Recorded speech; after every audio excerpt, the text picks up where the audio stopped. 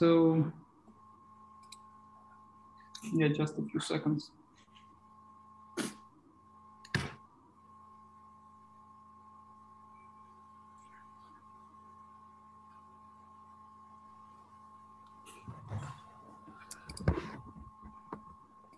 So, by the way, I'm in Capri. We have a program on neutrino and flavor physics here. Luckily, it is taking place in a villa which the University of Naples owns, and it's a really enchanting, magnificent, beautiful place. It's amazing. It's amazing to have a workshop here. Anyway. Yes, so in principle it's 10:20. Maybe we can wait for a minute or two. Okay. Just, yeah, I see the number of participants is still growing.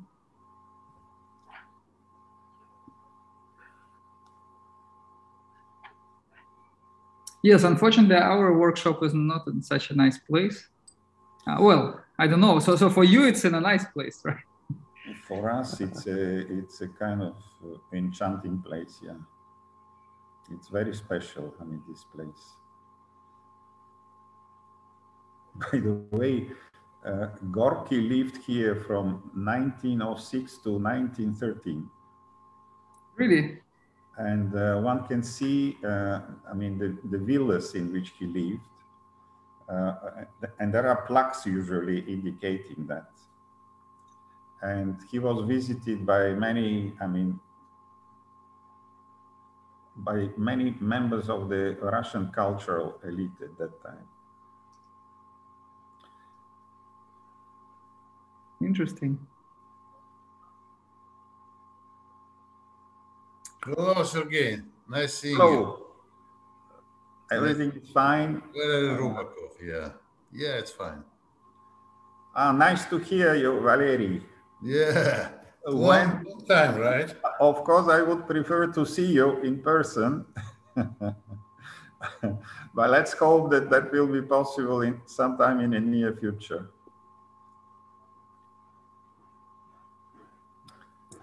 I think video froze. Yeah. Okay, so maybe we can start. Good morning, everyone. This is our morning session. It will be devoted to leptogenesis. And again, in the spirit of workshop, we will start from higher scales and then to the lower scales of masses of sterile neutrinos or energies when asymmetry is generated. And we are glad to have our first speaker today. It's Serguey Petcov from CISA, and he will be telling about aspects of high-scale leptogenesis with low energy CP violation. So please start, the floor is yours. Thank you very much.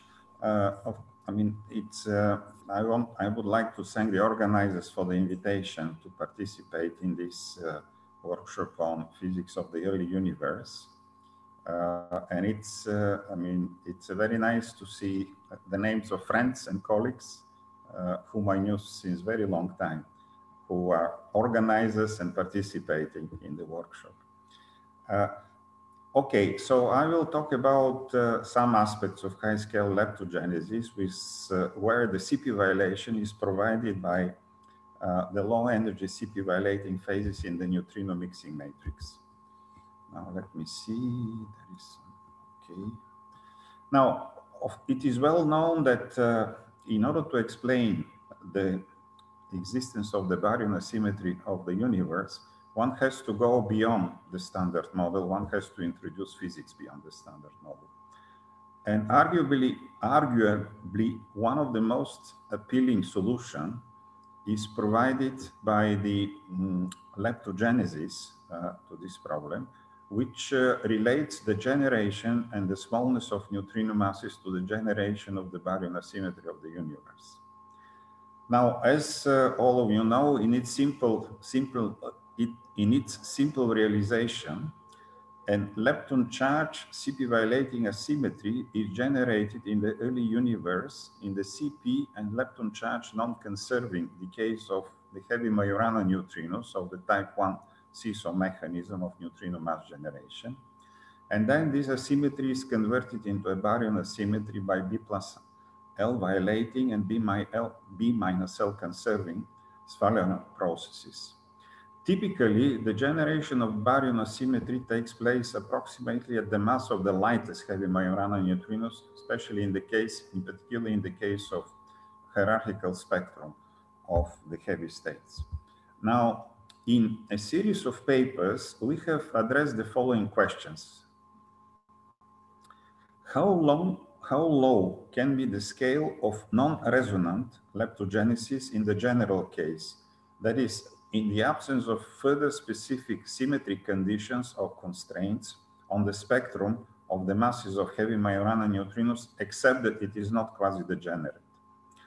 How high can be the scale of non-resonant leptogenesis when the requisite CP violation is provided exclusively by the CP violating Dirac-Majorana phases in the PMNS matrix? Is leptogenesis compatible with the neutrino option in the general case and in the case of low energy leptonic CP violation? And how the transitions between the different leptogenesis flavor regime occur when the requisite CP violation is due exclusively to the leptonic Dirac-Majorana CP phases? So I will discuss, what we have found. Now, few introductory slides about neutrino mixing in the setting of type 1 seesaw that I'm going to use. First of all, the flavor neutrino states, as you know, which participate in the charge current Wicking interaction. They are linear combination of the states of light Majorana neutrinos multiplied by the PMNS matrix, elements of the PMNS matrix, and states of the heavy Majorana neutrinos. However, the elements which couple the states of the heavy Majorana neutrinos to the charged leptons in the charged lepton current typically are very small. And in practice, the PMNS matrix, which describes the mixing of the light neutrino states, is a 3x3 unitary matrix. And in this case, we have genuine three-flavor neutrino oscillations, and the flavor neutrino oscillation probabilities are functions of the energy of the neutrinos, the distance traveled by the neutrinos, the elements of the PMNS matrix, and on the two independent difference of neutrino mass squares present in the case of three light neutrino states, delta m squared 2,1 and delta m squared 3,1. In many practical applications, it's convenient to use a specific parameterization of the PMNS matrix, and we have something that is called standard parameterization, which I'm going to use, in which it is expressed in terms of a CKM-like matrix, which contains the Dirac phase, and a diagonal matrix, which contains the two CP-violating Majorana phases. Now, the enormous amount of neutrino oscillation data, which was accumulated over many years of studies, allows to determine the neutrino mixing angles, the three neutrino mixing angles in the PMNS matrix, and the two neutrino mass square differences with really remarkable precision. As you know, the neutrino mixing is very different from the quark mixing because it consists of two large mixing angles, theta 1, 2, which is of the order of 34 degrees, theta 2, 3, which is of the order of 45 degrees, and one small angle, theta 1, 3, which is of the order of 8 degrees. The two neutrino mass square differences are characterized by a large hierarchy. Delta m squared 2, 1 is roughly by a factor of 30 smaller than the absolute value of the delta m squared 3, 1. Now, the current neutrino oscillation data doesn't allow to determine the sign of the larger of the two neutrino mass square differences. And the two possible signs correspond to two types of neutrino mass spectrum with normal ordering and inverted ordering. And in a standardly used convention, the first corresponds to the lightest neutrino being nu1, while the second corresponds to the lightest neutrino being nu3, and I'm going to use it in this analysis.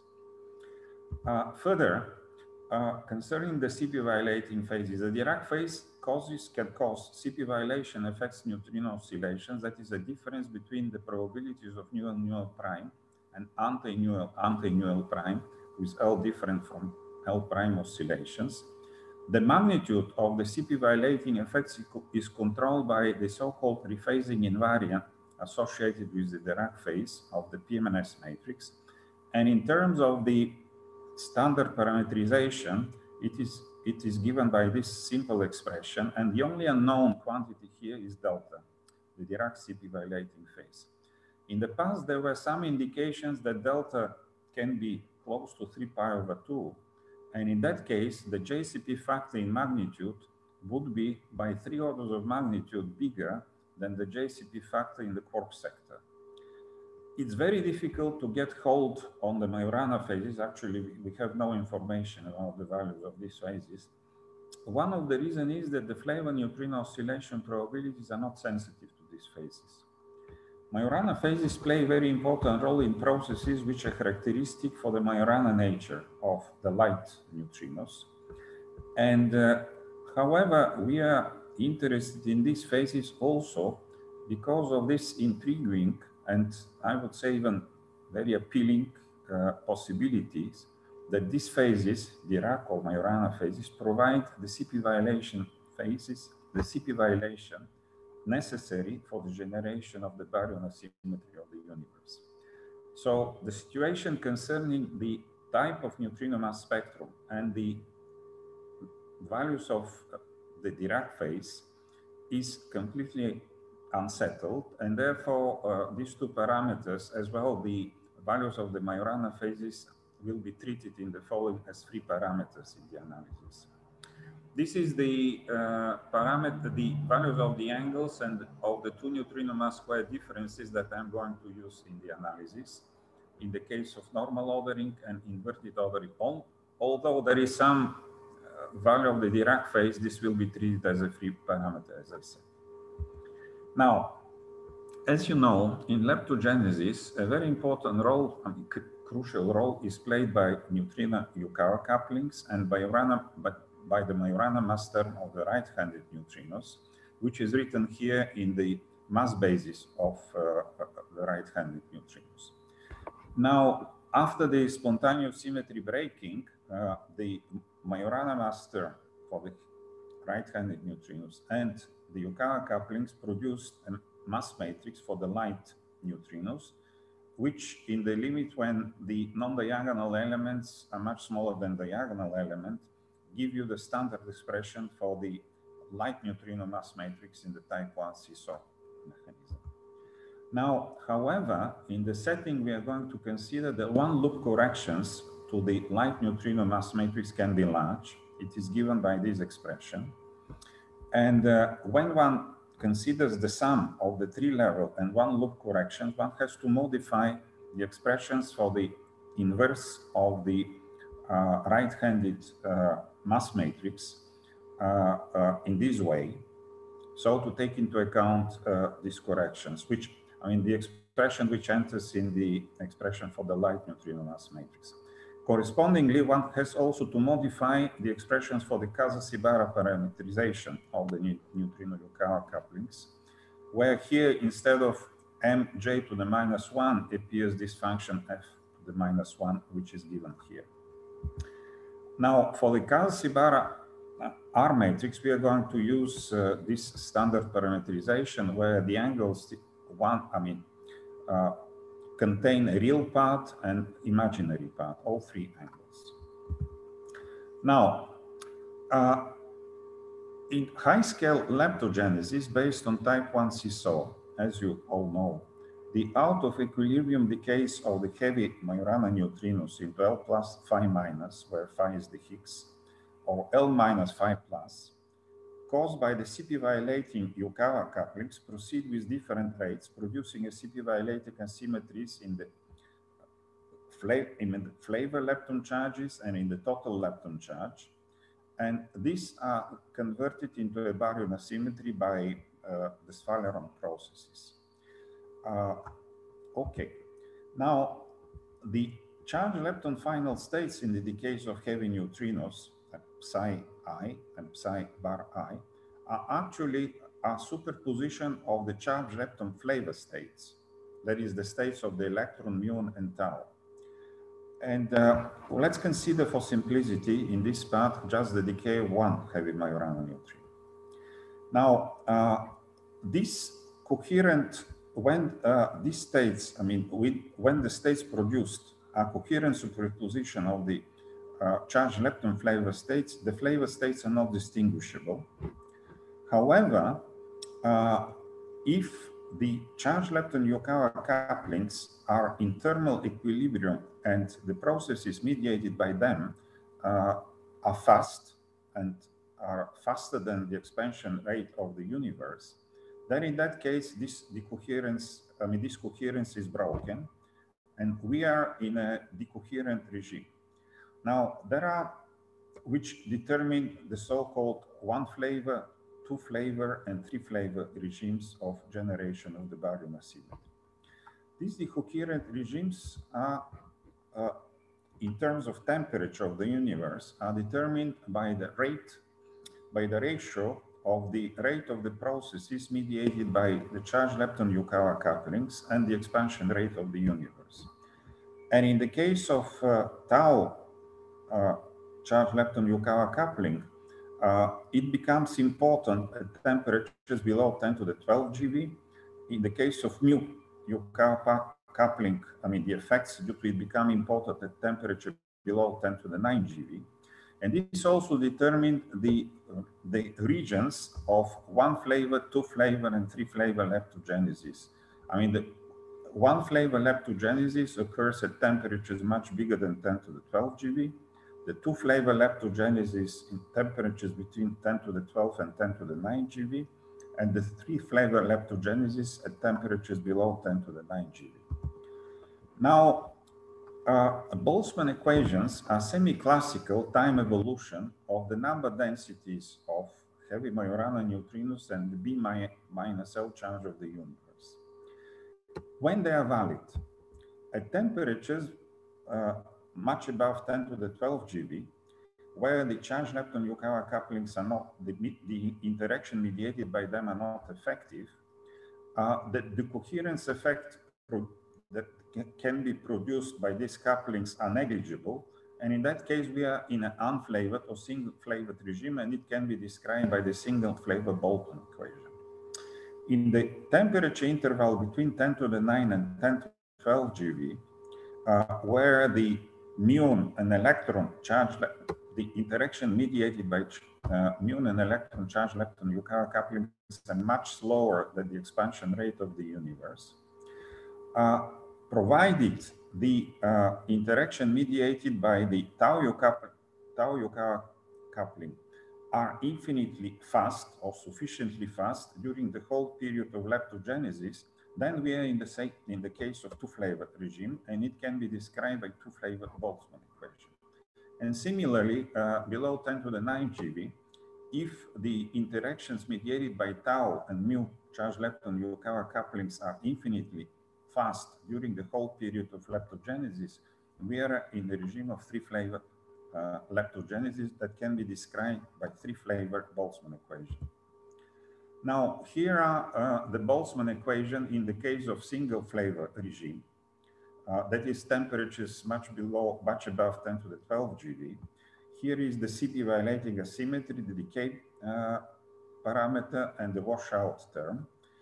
Here, the comment I want to make that if one looks at the expression for the CP violating asymmetry, it depends on the y dagger y, the product of this. This is where y is the neutrino-Yukawa coupling, and it is all easy to show that this doesn't depend on the PMNS matrix, and therefore, in this regime described by single flavor Boltzmann equation, the CP violation for generation of the baryon asymmetry can only come from the Casa-Shibara matrix.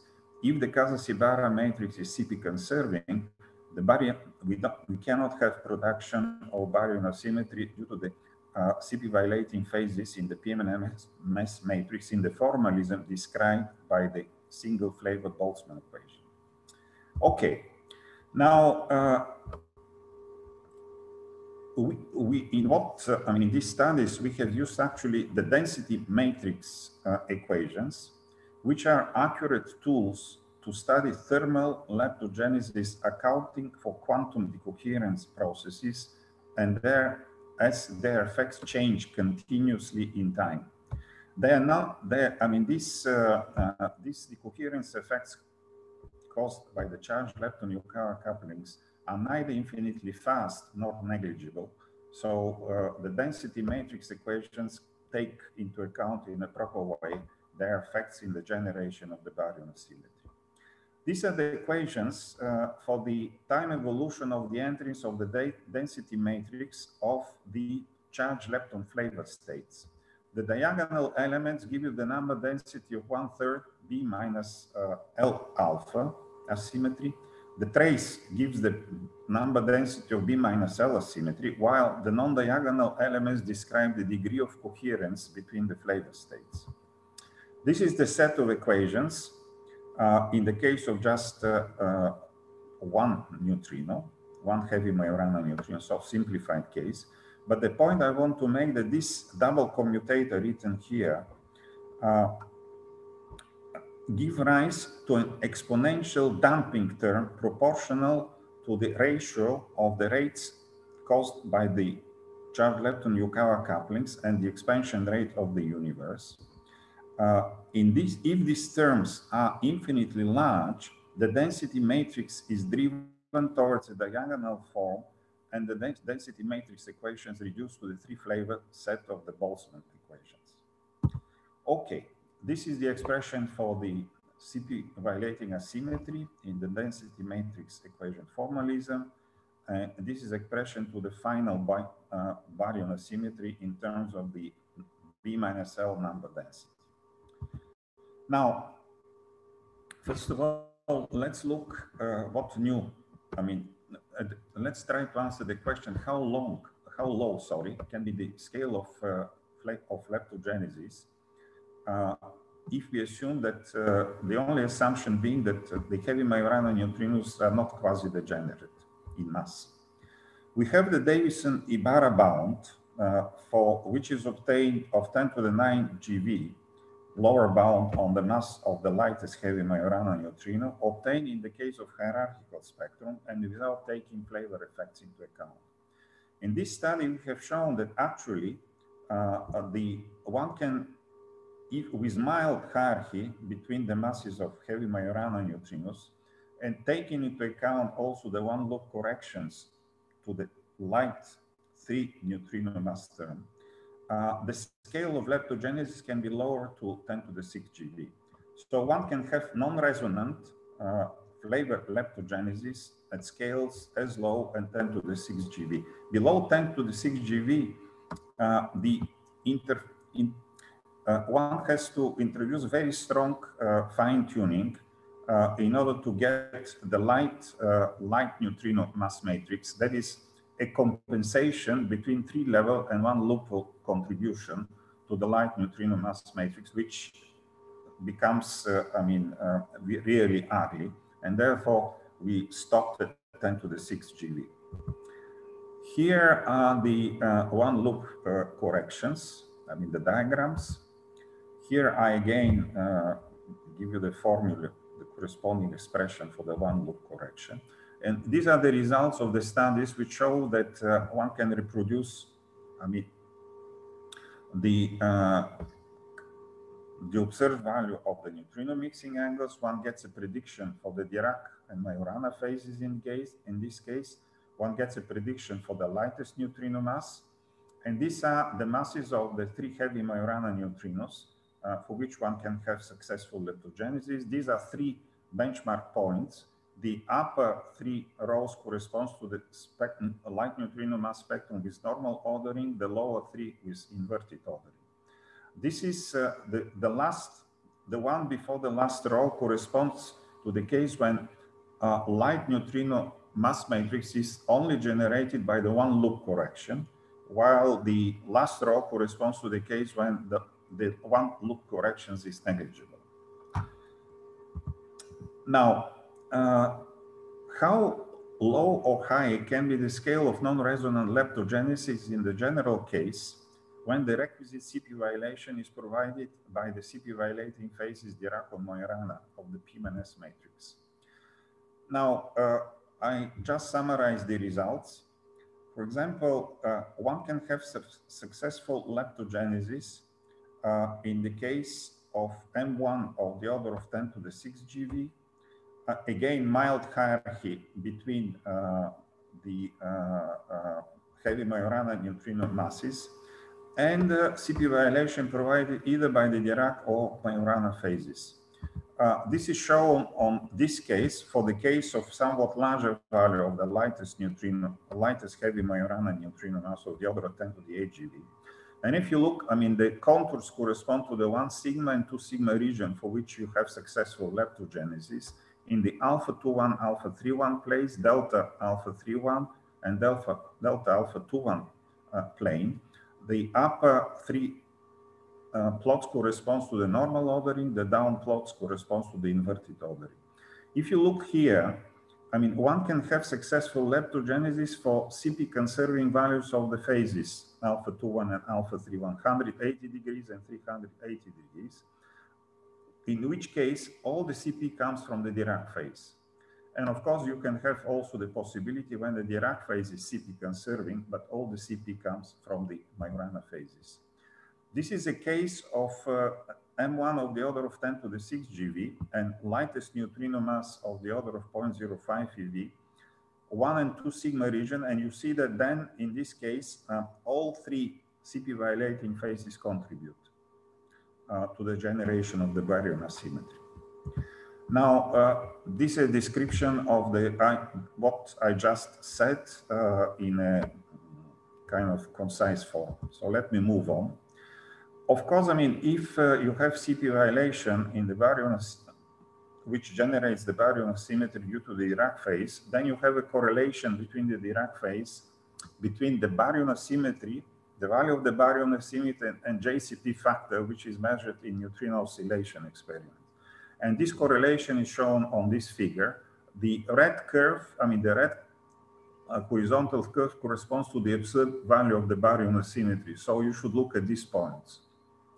This is just one example. Of course, there are many more where one can have this correlation. Similarly, I mean,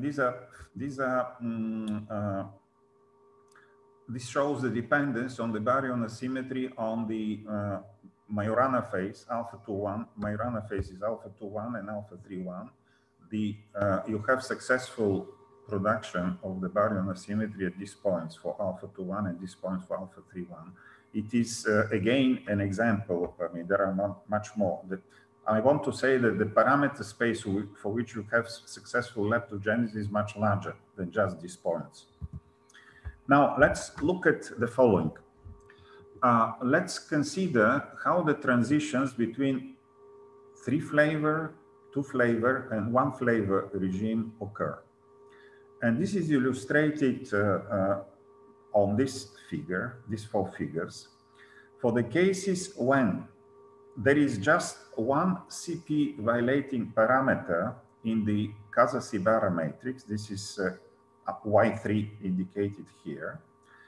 And this figure, I mean, the figures from left to right and top bottom corresponds to the decrease of the value of this parameter, 30 degrees, 5 degrees, 0.3 degrees, and here in this last bottom right panel, the CP violation comes from the phases in the PM&S matrix.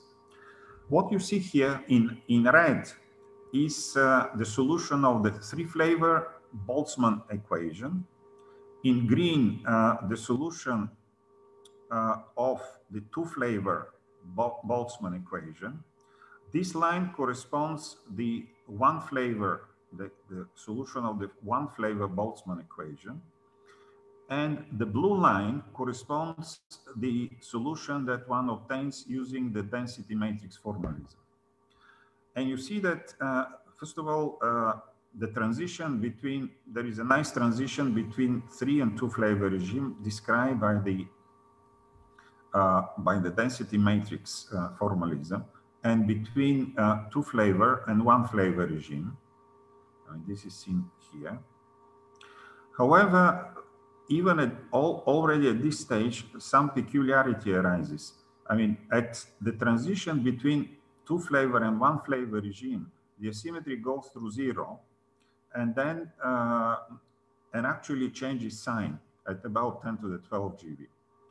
The picture is completely different in the case in the region of 1 flavor regime, in the case when all the CP violation comes from the Dirac phase. As you see, the asymmetry grows. I mean, it goes through 0 at 10 to the 12 GeV.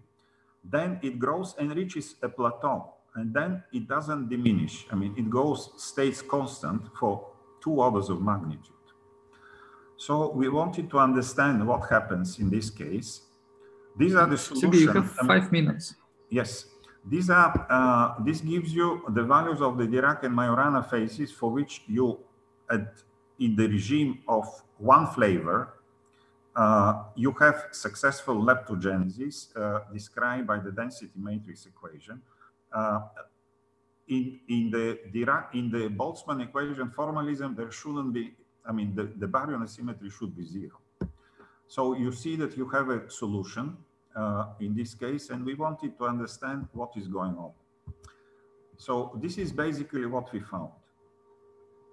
The 2 to 1 flavor transition takes place at 10 to the 12 GeV. The baryon asymmetry goes through 0 and changes sign in the transition. This happens only in the strong washout regime and with 0 initial abundance of the heavy Majorana neutrino. Now, further, we have studied in great detail this problem, I mean, this transition between 1, 2, and 3 flavor regime in the most simple case of only 2 heavy Majorana neutrinos with hierarchical spectrum. And again, all the CP violation in this study was assumed to come from the Dirac-Majorana CP violating phases. Now, the conclusion of this study are the following. The Boltzmann equation can fail to describe correctly the generation of the baryon asymmetry in the 1, 2, or 3 flavor regime. They can estimate the asymmetry even by a factor of 10. The 1 to 2 and 2 to 3 flavor transitions can take place at the same value of the lightest heavy Majorana neutrino mass, with baryon asymmetry going through a relatively shallow minimum at the transition value of N1. The 2 flavor regime can persist about 10 to the 12 GeV and below 10 to the 9 GeV. The flavor effects in leptogenesis persist beyond 10 to the 12 GeV with the requisite CP violation provided by the Dirac-Majorana phases. At 10 to the 12 GeV, the absolute value of baryon asymmetry reaches a plateau where it remains practically constant as M1 increases, and flavor effects are fully operative. We have determined the minimal value of the lightest heavy Majorana neutrino mass and the ranges of the Dirac and Majorana phases for which one can have successful leptogenesis. For normal ordering spectrum, we have found that the sign of sign delta, which controls the CP violation effects in neutrino oscillation, is correlated with the sign of the baryon asymmetry in the region of successful leptogenesis, with delta lying in the interval between pi and 2 pi or 0 pi in the case where the CP conserving Casa-Shibara parameter is real or purely imaginary. For similar result is obtained for the inverted spectrum with inverted ordering. And I mean, this result actually can be used in order to exclude some of the possible ranges of the parameter space for which we have successful leptogenesis. I'm not going to go through the details. Let me show you all just some figures which illustrate these points. So here are again the transition between 2, 3, and 1 flavor regime in the case when CP violation is due to the CP violating phases in the PMNS matrix. For the dashed line, the baryon asymmetry is negative. Solid line, it is positive. And you see that you can have the transition between 3 and 2 flavor regime, again, with baryon asymmetry going to 0, changing sign, going to 0 in the transition region between 2 and 1 flavor regime, changing sign again, and then reaching a plateau below 10 to the 12 GeV. This case illustrates one of the possibilities where somehow the asymmetry, when going through 3 to 2 flavor regime, goes through a shallow minimum, just one, doesn't change sign, and then proceeds in this way. Again, above 10 to the 12 GeV, it reaches a plateau, and it has a behavior which is very different than the behavior described by the 2-flavor Boltzmann equation or single flavor Boltzmann equation. I will skip this. I mean, this is the last part, which is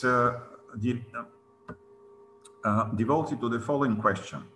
Is leptogenesis compatible with the neutrino option? Neutrino option is the case when the parameters in the Higgs potential of the standard model are not introduced by hand, but are generated at one loop by the neutrino-Yukawa couplings.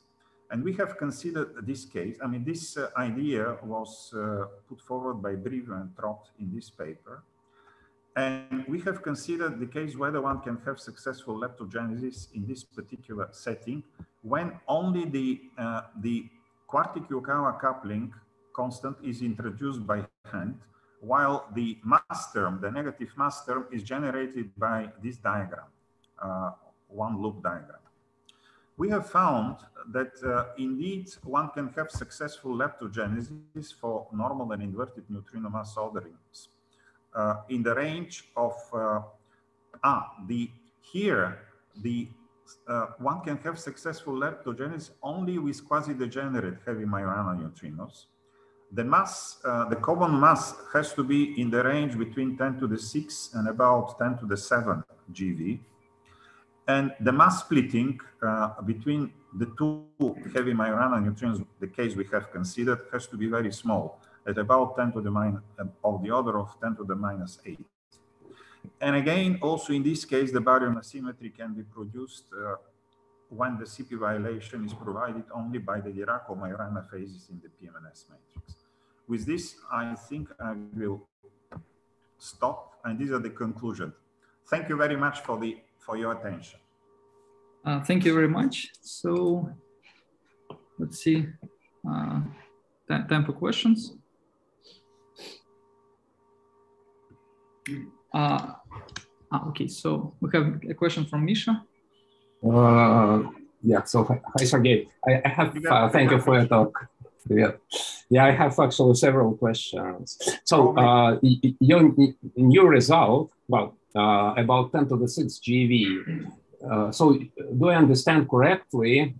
This is the lower limit on the mass of right-handed neutrino. Right. So it's not coming from leptogenesis. You say it's coming from fine-tuning. Right. And if I forget about fine-tunings, what is your feeling? How far can you go down? Misha, unfortunately, we stopped there because we were discouraged by, I mean, you need a fine-tuning of the order of 10 to the 3. And I mean, one part in 1,000. And we didn't go further down to exploit, I mean, how far you can go. But it's not excluded that you can connect to, I mean, to TV scale probably. Of course, then the fine-tuning will become larger and larger. At certain point, it will begin to decrease because the contribution from the one loop correction will begin to decrease. So we didn't exploit this. Probably it's worth exploiting. Okay. Okay, thank you. Second question, if I'm allowed. So can you say more about your motivation to consider the case when you only have low energy CP violation and the extra phases are, so to say, thrown away? Well, we wanted to see whether one can have a handle on this case. For example, let me show you something that perhaps we'll have to explain. First of all, I like very much the idea of CP violation in leptogenesis provided by phases in the PMNS matrix, because after all, I mean, the Dirac phase can be measured. For Majorana phases, we don't know, but there is a hope that in the future, when, for example, if neutrinos are Majorana particles, at one stage, even some information about the Majorana phases will be available. Now, of course, this is a case of only two heavy Majorana neutrinos with hierarchical spectrum. What we liked very much is that in this case, we find a correlation between sign delta, the sign of sign delta, and the sign of the baryon asymmetry. And for example, in the case of normal ordering, depending on whether the CP conserving Casasi-Bara parameter is real or purely imaginary, delta has to lie either between pi and 2 pi or between 0 and 2 pi. In the case of inverted ordering, I mean, this correlation is for delta lying between pi and 2 pi. Now, suppose you measure, you find out that the spectrum is with inverted ordering, and then the delta lies between pi and between 0 and pi. Then you exclude the generation of baryon asymmetry in this setting due to the CP violating phase, due to the Dirac CP violating phase. There is some handle on the parameter space. There is more to it, because also the ranges of values of the heavy Majorana neutrinos for which you can have successful leptogenesis depend on whether the CP violation comes from the Dirac or Majorana phases.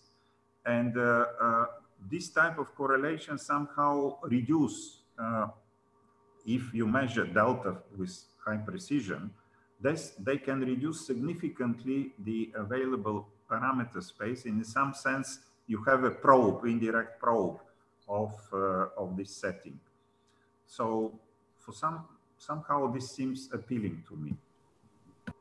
Okay, yeah, thank you. Valery?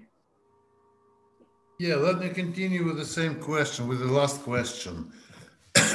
Is there model, I mean, is there basis independent difference between the Dirac phase and phases in the you know, mixing matrix of heavy neutrinos? I mean, basis can you quantify what you mean? What do you mean by saying that there is just Dirac phase?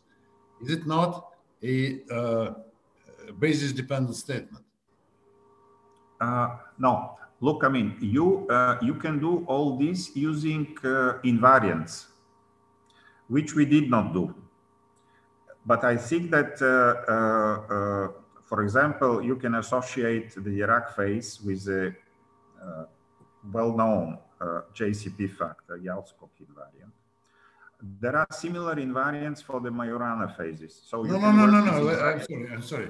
Sorry, Sergey. Let me just pose the question differently. Suppose you have all kinds of phases, right, in the entire neutrino sector, including the neutral, the heavy neutral fermions, I mean, including the sterile fermions. Okay, you introduce everything there. Right. Then you get some Dirac phase, after all, right, in the PMNS matrix, which is a combination of all phases that you have there, right? What do you mean by saying that you have just one Dirac phase and nothing else? Okay, if I understand correctly, let me go from the, let me try to explain.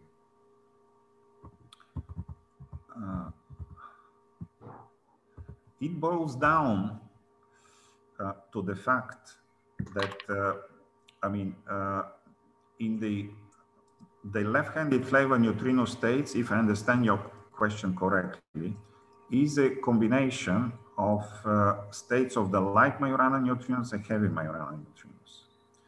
Now, when these elements which couple the heavy Majorana neutrinos to the charged leptons in the Wick's charged lepton current are extremely small, and which is the case practically for all these analyses that we have considered, then you can forget about this coupling.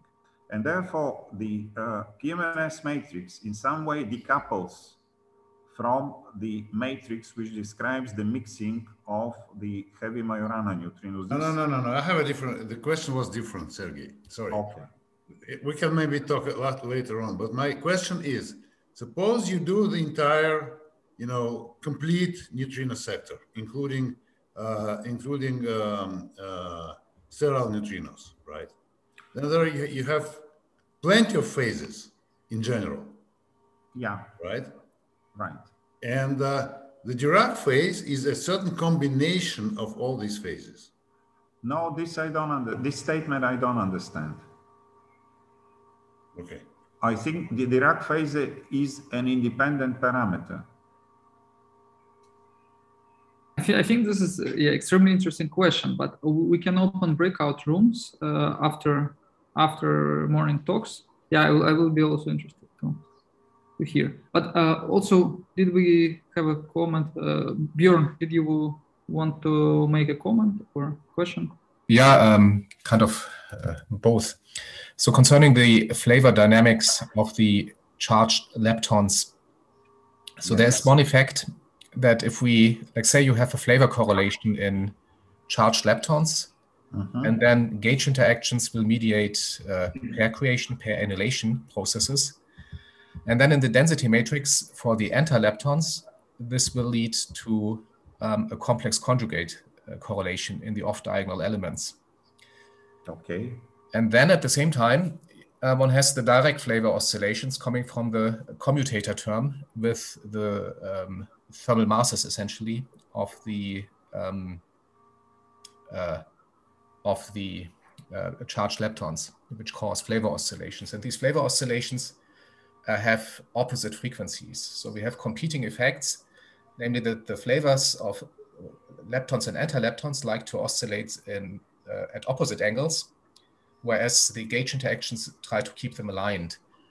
And yeah, okay, one can, of course, plug this all into these equations and either solve them numerically or make some analytic estimate. And with an analytic estimate, you look at the eigenvalues of these equations, and then you find that there's an overdamped regime. So these oscillations never really happen, but they're always frustrated by these gauge interactions. So I am wondering whether you've accounted for this in the analysis, and it might be interesting maybe to do so in order to see whether these statements concerning the persistence of flavor effects at high temperatures remain valid also in light of these effects. Now, in the numerical analysis, we use the Ulysses Python package, which was released and made public in 2020, I mean in July of 2020. And two of my collaborators collaborated in creating this package for solving the density matrix equations. I think that these effects, I have to check to tell you the truth, but I think that these effects are included in the package. And all these results that I showed you are obtained by solving this system of equations with 11, typically it's a 11 parameter in the case of 3 heavy Majorana neutrinos. One have to work with 11 parameters and so on. So as far as I know, it is a complete package. Now, I have to discuss with Granelli, Moffat, and also with Turner whether indeed these oscillation effects are taken into account, but I would be surprised if they're not. Yeah, I mean, I can also like send them a message and check with them whether this is. It would be very interesting if you do an independent check of all this, if you have the capability of doing it, because I mean this behavior is very, very, very strange, really.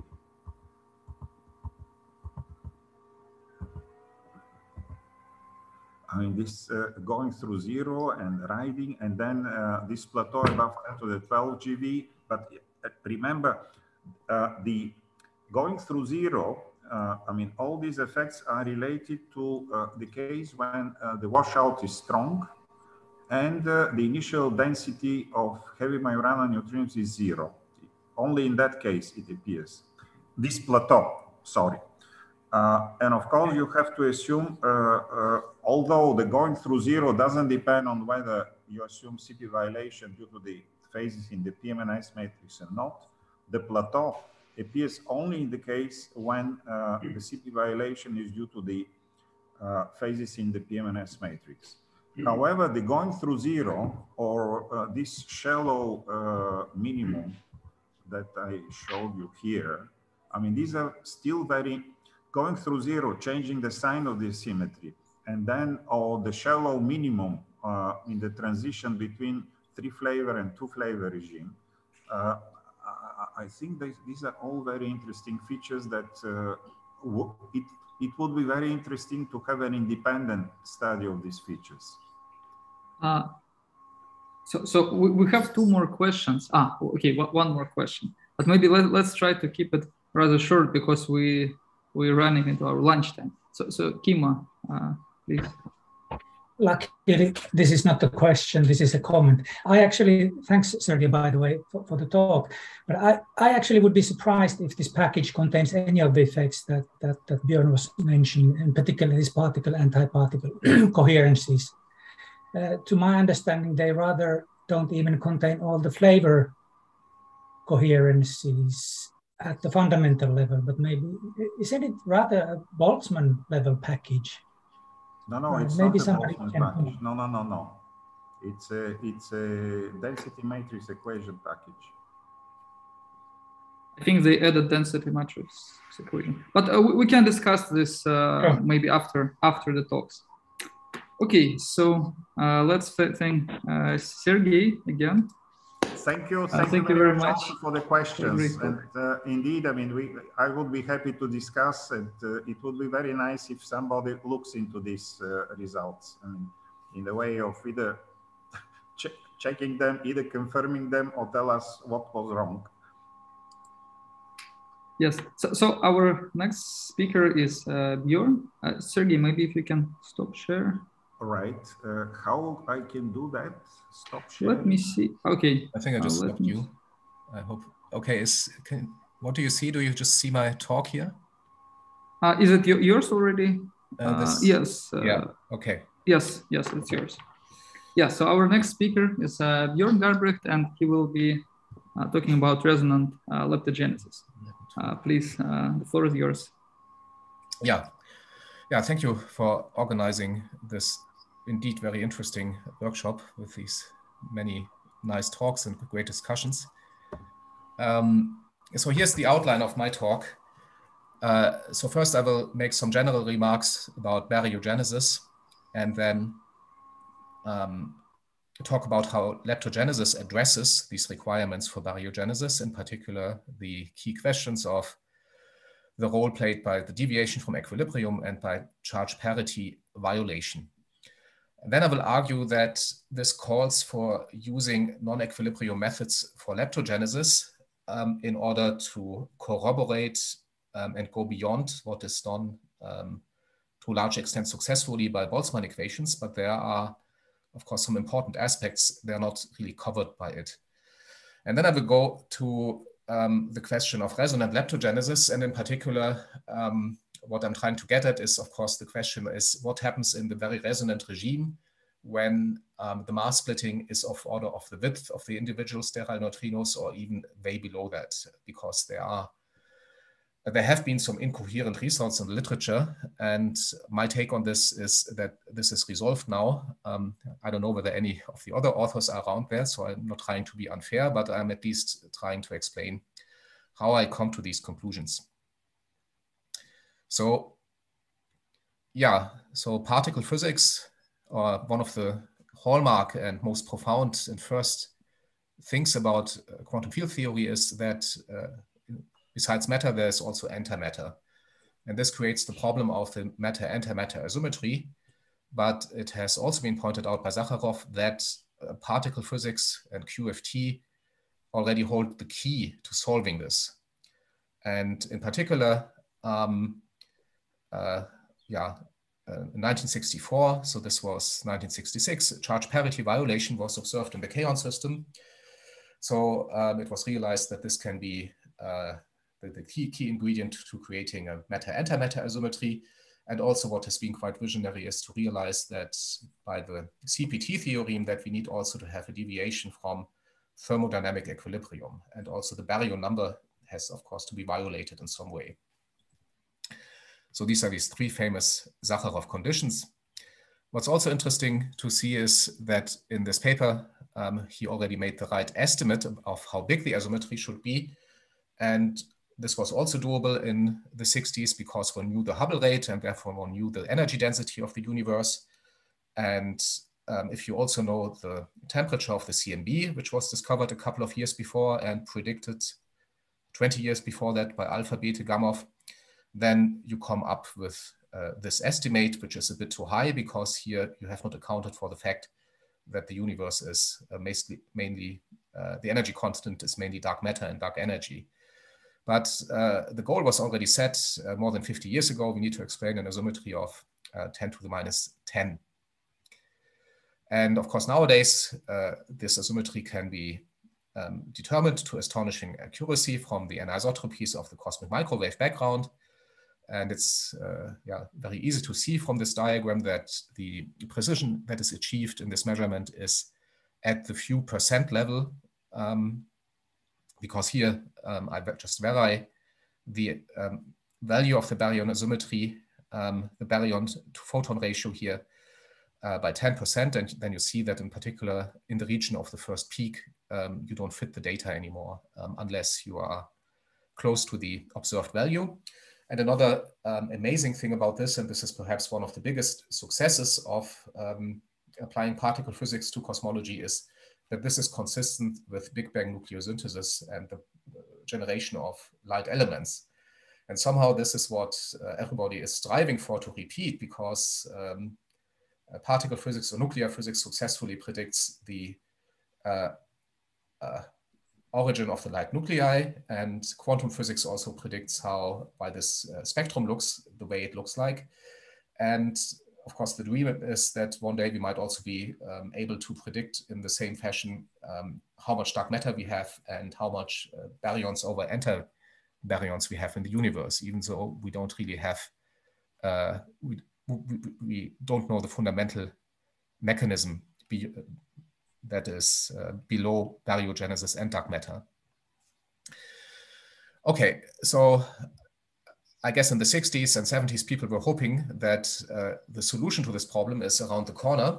And indeed, in the standard model, one has all the necessary ingredients, in principle, to address the Sakharov conditions. Baryon number is violated because of the baryon plus lepton number being anomalous. And indeed, there are gauge theory processes that violate this asymmetry and violate then the fermion number in B plus L. And it has been pointed out that this is of pivotal importance for understanding the matter-antimatter asymmetry in the universe. CP violation, as I said, was already observed in 1964, and it has been understood what the mechanism is. It's in the CKM matrix. And then there is naturally a deviation from equilibrium due to the expansion of the universe. So this doesn't look bad in first place, but then you look at it quantitatively. So you build a rephasing invariant out of the quark masses from which you can get the CKM matrix. It is a dimensionful quantity, which depends here on the quark masses, and this dimensionless factor J, which we have seen also in Serguey's talk for the PMNS matrix. J in the quark sector is smaller than it might be in the lepton sector. But what is really the killer here is that if you normalize this to the electroweak scale, so let's say 100 GeV, where things might be happening, then this is tiny. And so you can also view this, if you don't like to normalize it to the electroweak scale, that this is really suppressed by the smallness of the second generation Yukawa couplings of the quarks. And then the deviation from equilibrium, well, all the particles we know in the standard model are gauged. So if we characterize the deviation from equilibrium as the ratio of the Hubble rate over the interaction rate of these particles, and we say that this ought to be much larger than 1 to have a substantial deviation from equilibrium, we arrive at the conclusion that, that the temperature has to be very high for this ratio to be much larger than 1. So G is a generic gauge coupling, which you run by the renormalization group up to the scale of interest. Of course, there's a famous loophole. There might be a first order phase transition. And in fact, in the standard model, there's a first order phase transition if the Higgs mass were below 70 GeV. Of course, this is ruled out. So quantitatively, the CP condition and the non-equilibrium condition are not met, and this motivates physics beyond the standard model. So how does leptogenesis address this? So if people hadn't written thousands of papers about this, and we had like an entirely fresh look at this, how to realize the Sakharov conditions by extending the standard model, then we would like to add a new particle, which is a gauge singlet. So we can circumvent this problem that it has a gauge coupling and is kept close to equilibrium at all times. Then maybe we also wanted to couple to standard model fermions at the renormalizable level, because maybe non-renormalizable interactions are too speculative. And we want to couple it to fermions because baryons are made up of quarks. And by the anomaly, of course, there's the door to leptons. And then we conclude that the only singlet operator in the standard model that involves fermions and is of dimension smaller than 4 is, of course, the lepton-Higgs coupling. So when we couple a new particle to this operator, this automatically is a sterile neutrino, N. So N in my notation is the sterile neutrino, not the charged one. So don't get confused with the notation of Serguey's talk as compared to my talk here. And then the coupling proceeds here via a Yukawa coupling. So here, sorry, I'm using different notation here for the Higgs field. So phi and h, here is the active neutrino, the small nu. And the Yukawa coupling, given that the Higgs field acquires a vacuum expectation value, gives rise to a Dirac mass. So in addition, since the neutrino is a singlet, it generically also has a Majorana mass m. So we have a mixing mass matrix. So these are 2-component chiral fermions here, or you could also write it in 4-component formalism, but in principle, these are just chiral degrees of freedom of active leptons and sterile neutrinos, of active neutrinos and sterile neutrinos. And we have this mass matrix. And if, as it is assumed in the seesaw, this Majorana mass is much above the Dirac mass, then okay, we can always calculate these eigenvalues, but if the seesaw relation holds, we have one eigenvalue of a state which is mostly like the sterile neutrino of mass m, and another eigenstate which is mostly like the active neutrino, and this is given by this famous seesaw relation here. Okay, and this will be of importance for understanding the deviation, the detour from equilibrium in leptogenesis, the seesaw relation. Now, how do we make predictions for baryogenesis and leptogenesis? Let me just check it. Okay, I don't see anything. Okay, I hope it's okay. So in principle, ideally, we would like to solve the full thing. And at first principles, in classical physics, we would have Liouville equations where particles are interacting via interaction potentials. And in quantum field theory, the pendant are Schwinger-Dyson equations. These are microscopic kinetic equations, and the quantities they evolve are the full correlation functions, all correlation functions in the theory. So if you have a macroscopically large number of particles, you will have to evolve correlators of this macroscopic numbers of particles. And this is, of course, nothing one can remotely do in practice. So the next thing is then one does this, if you wish, this BBKY hierarchy expansion, and one reduces these big correlation functions to just distribution functions. And then one arrives at Boltzmann equations. So Boltzmann equations live on distribution functions. And in making these reductions, one already breaks the reversibility of the evolution. So this is, of course, of importance for non-equilibrium, because at the microscopic level, the equations are reversible. But if you look at it from a thermodynamic perspective, you have irreversibility already at the point when you work with Boltzmann equations. And then typically, as it applies for high-scale leptogenesis, one would like to further simplify things, because Boltzmann equations still have an infinite number of degrees of freedom in the distribution functions. And by taking moments of the Boltzmann equations, that is integrals over momentum space, we arrive at fluid equations, which are formulated in terms of number densities for standard calculations of leptogenesis and dark matter genesis. And when you predict the cosmic microwave background, you deal with anisotropies. You may also have bulk flows at higher order in the moment expansion. Okay, now an important characterization of what is going on is a strong weak washout, and sometimes also people talk about freeze in and freeze out. So in these fluid equations, we evolve the number densities, which I write here as n, and typically one formulates a quantity that is conserved as the universe expands, and this is the so-called yield, which is the number density to entropy density ratio, n over s.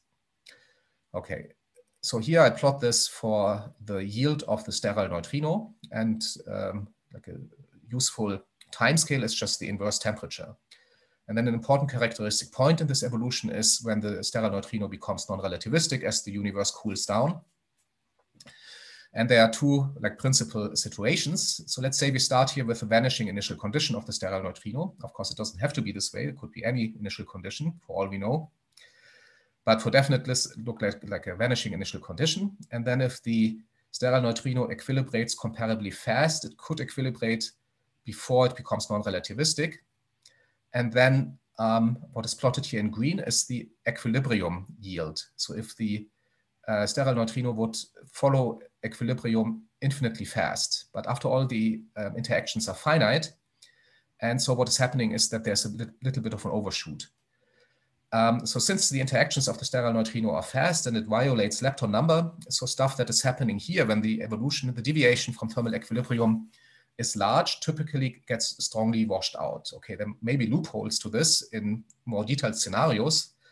I mean, there were some indications in Serguey's talk about that stuff that is happening here would survive over there. But in the standard picture, basically, since the interactions are fast in strong washout, everything gets forgotten what is happening over here, and only what is happening here in the very tail of the approach of the Maxwell suppression survives at the end of the day.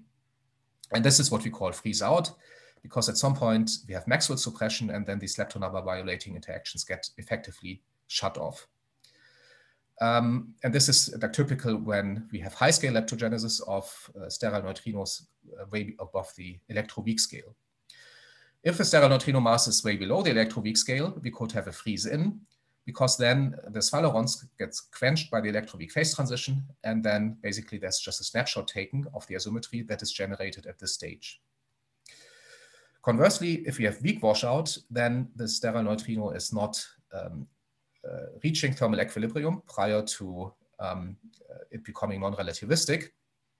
And you may have the impression that you can mine here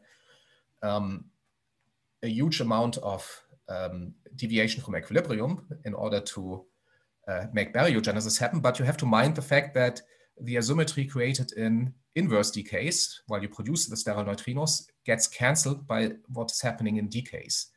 And so again, to have a net effect, you still need to have washout here. And of course, the washout here is weak, so still you're fighting against the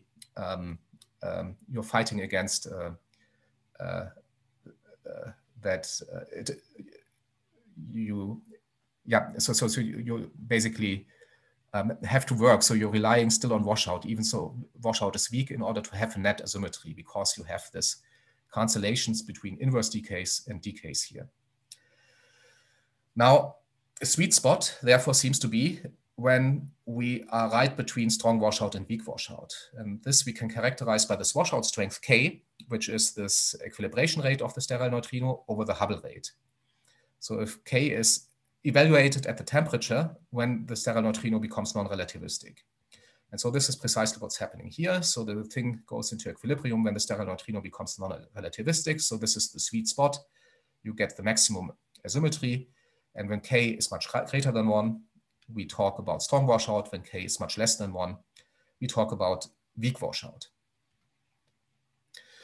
Okay, so how do we make leptogenesis with this? So we have seen these equations in the previous talk already. Simplest way to do this is we have fluid equations for the sterile neutrinos, which essentially give us the deviation from equilibrium. So if we solve this equation, we basically solve for this quantity, and this couples to the decay asymmetry.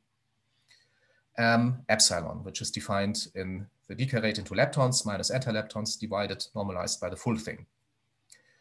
Okay, and then there's also washout rate, which with negative sign likes to relax the leptons to 0. And here you see that in this non-relativistic approximation, it suffers Maxwell suppression, which causes then the freeze out if the temperature becomes very small. So as I said, the best compromise between large lepton number violation, which we would here. So we want gamma to be large, but on the other hand, we don't want it to be too large because it also enters the washout, is precisely when K is 1. And this means gamma is of order H, then T is of order M. And then the decay rate is given here by the decay rate of a massive fermion into another massless fermion and into a massive boson. So this is gamma, and this is the Hubble rate from the Friedmann equation in radiation-dominated universe. Okay, and here if we replace if we set the temperature to be equal to the mass, we have this relation here, and then we use the seesaw relation for the mass of the light neutrinos, because what we realize here is that when we so what are we doing here? When we are dividing here by m and multiply this equation by v square, we can eliminate basically the mass scale from this equation here. And this is very interesting because we eliminate the mass scale of the sterile neutrino in favor of the scale of the light neutrino. But the light neutrino mass is something that we can hopefully figure out at some point, maybe during our lifetimes, by measurements from cosmology, or at least we can constrain it. Now, to hit the sweet spot, we would predict a light neutrino mass scale of 0.1 millielectron volt. And of course, the typical scale in the mass differences is around maybe 10, 50 millielectron volt. And if this also applies for the lightest neutrino mass, this would point to the fact that we are in the strong washout regime, but not very deep in the strong washout regime. So the rage about leptogenesis at the end of the 90s was that with the discovery of these light neutrino masses, it was essentially found that one is in the sweet spot or close to the sweet spot for leptogenesis. But alas, this does not give us any information after this elimination of the mass scale, of the overall mass scale. Okay, so let's skip this for saving time. And let's go right to the question of, so we have talked about non-equilibrium, so what about CP violation? And let's recall here, and this will be of importance to relate it to resonant leptogenesis, the standard picture about CP violating processes. So what is here in the absolute value square is supposed to be an amplitude. And let's say we have two contributions to this amplitude that are mediated by certain coupling constants, A and B. Then there's an absolute value from such an amplitude, from such a matrix element.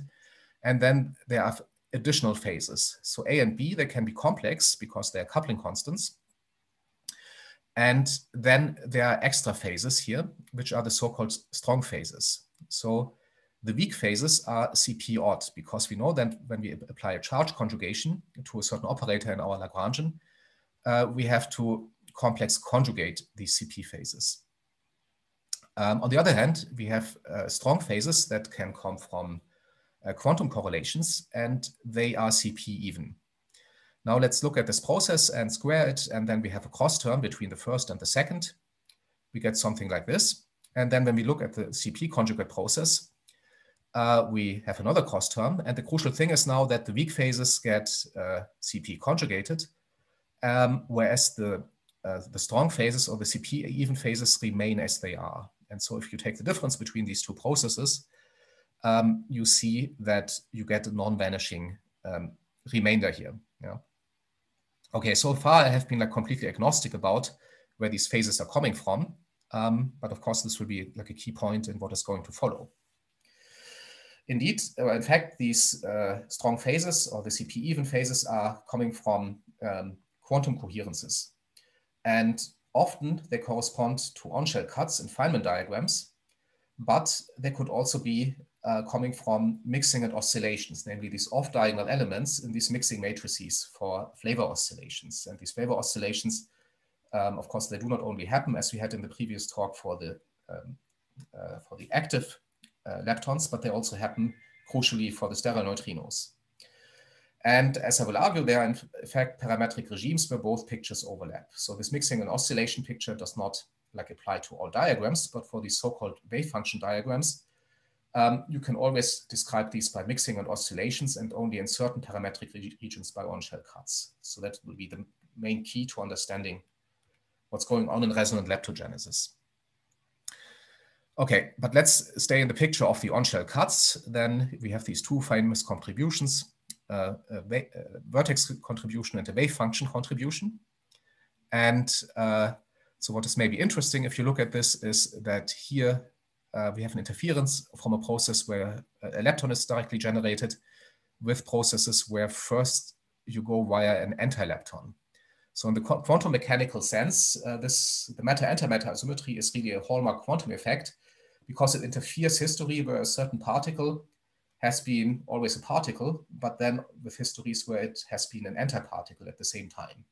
So what we see in the macroscopic world in this picture, which in some sense is probably paradigmatically at least correct, is like at a profound level a quantum effect.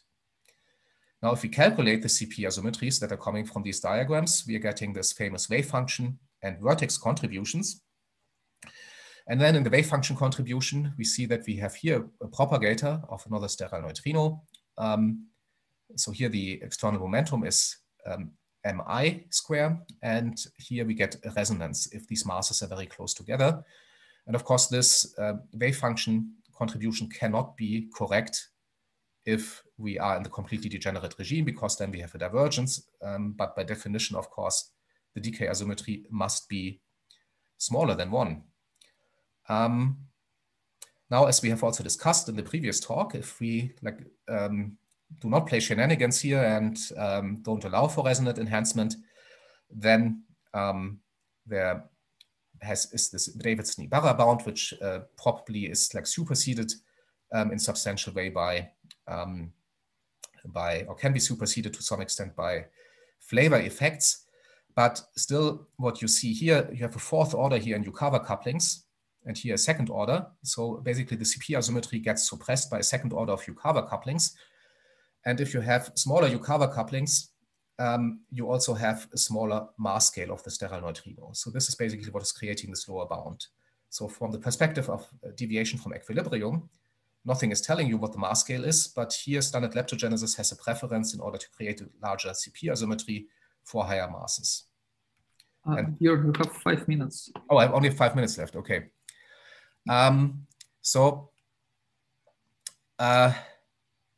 Let's then ask the question why we go for non-equilibrium methods here.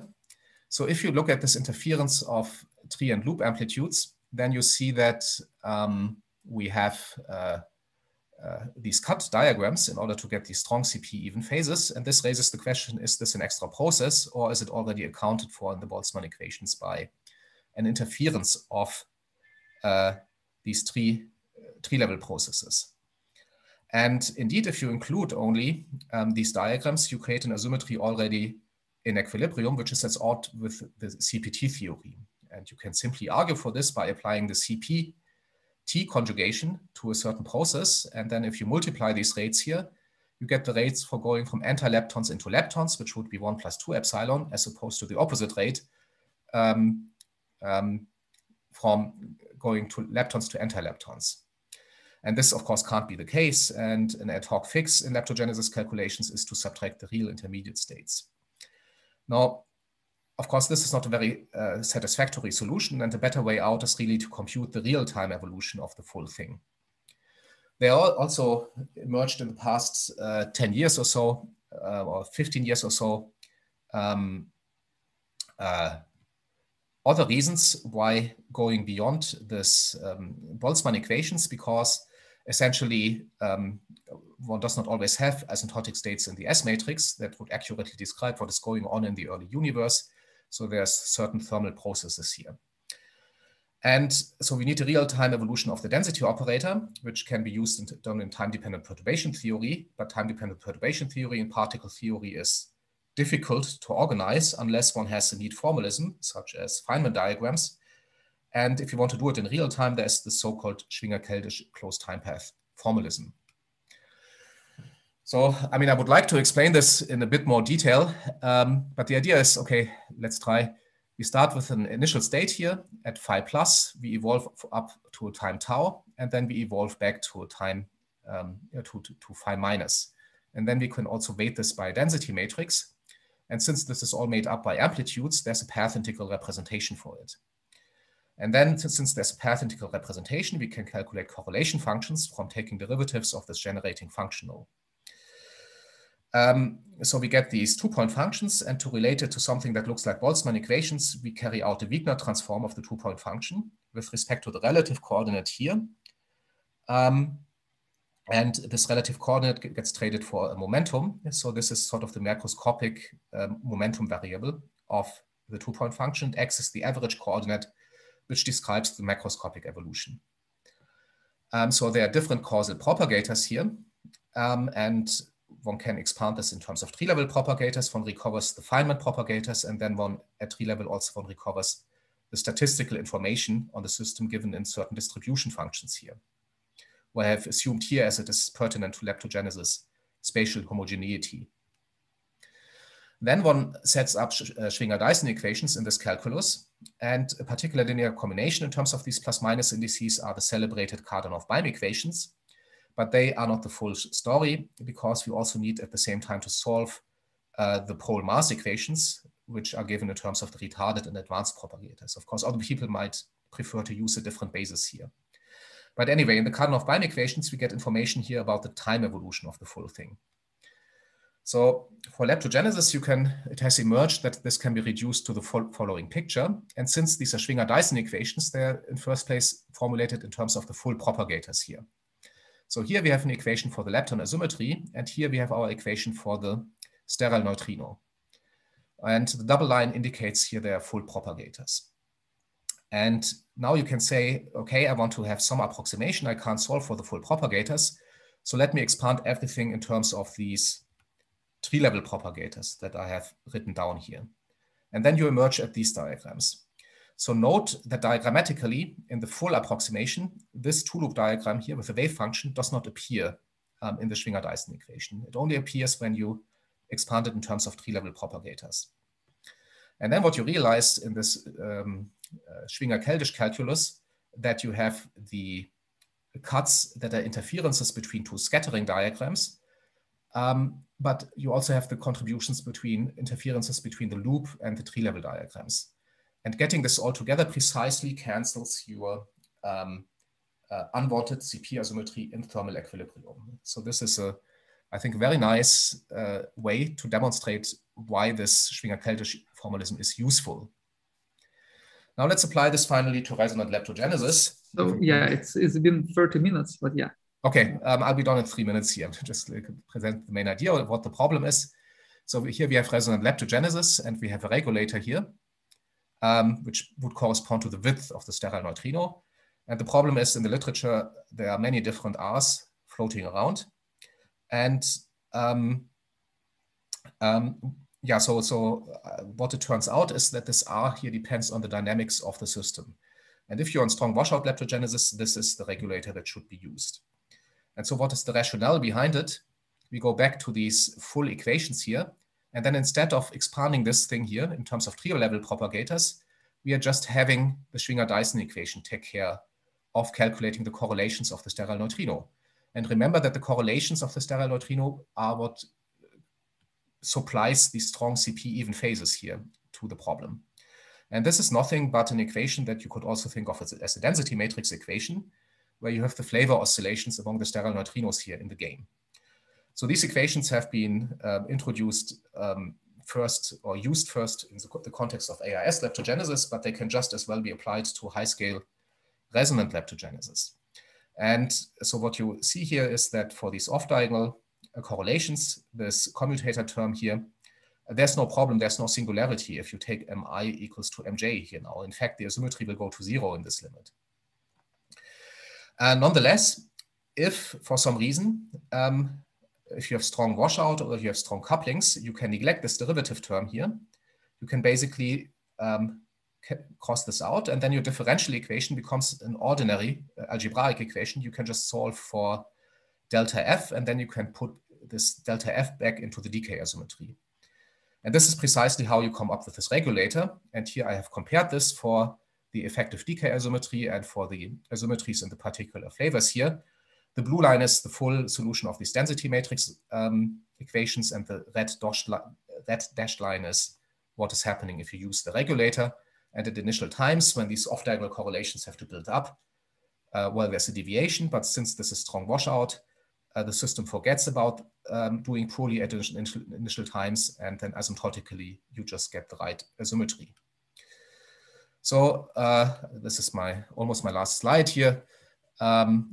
So here's the recipe. If the mass splitting is larger than the width, then you can just use the standard wave function correction. Otherwise, if all eigenvalues in the ordinary differential equations are much greater than the Hubble rate, well, you can just use this regulator here. And also, if this doesn't apply, well, you just solve the ordinary differential equation for the oscillations of the sterile neutrinos. And since this is the same thing as including this diagram here, do not overcount the wave function correction and the oscillations, because then you get the result by a factor of 2 too large, as it's sometimes done in the literature.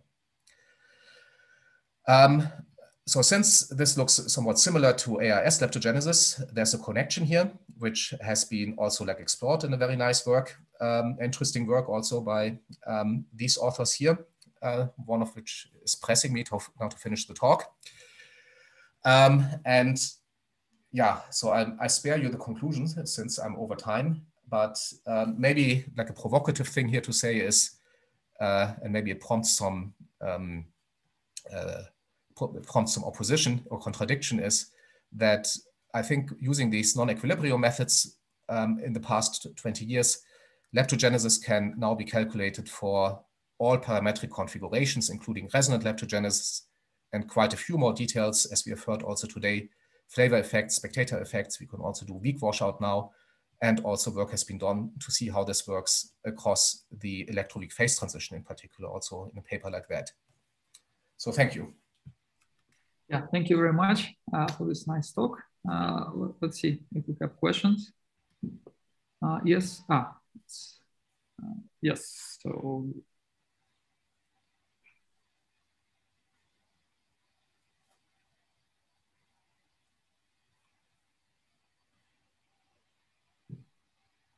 So while people are thinking, I have a brief question myself. So basically, okay, let me finish the question. So basically, what we do in this quantum Boltzmann equations is the right thing. The take-home message from the last part is that you don't need to resound these Yukawa couplings. Is this correct? Yeah, okay. I mean, sometimes I think, I mean, some of these papers on resonant leptogenesis have had this picture of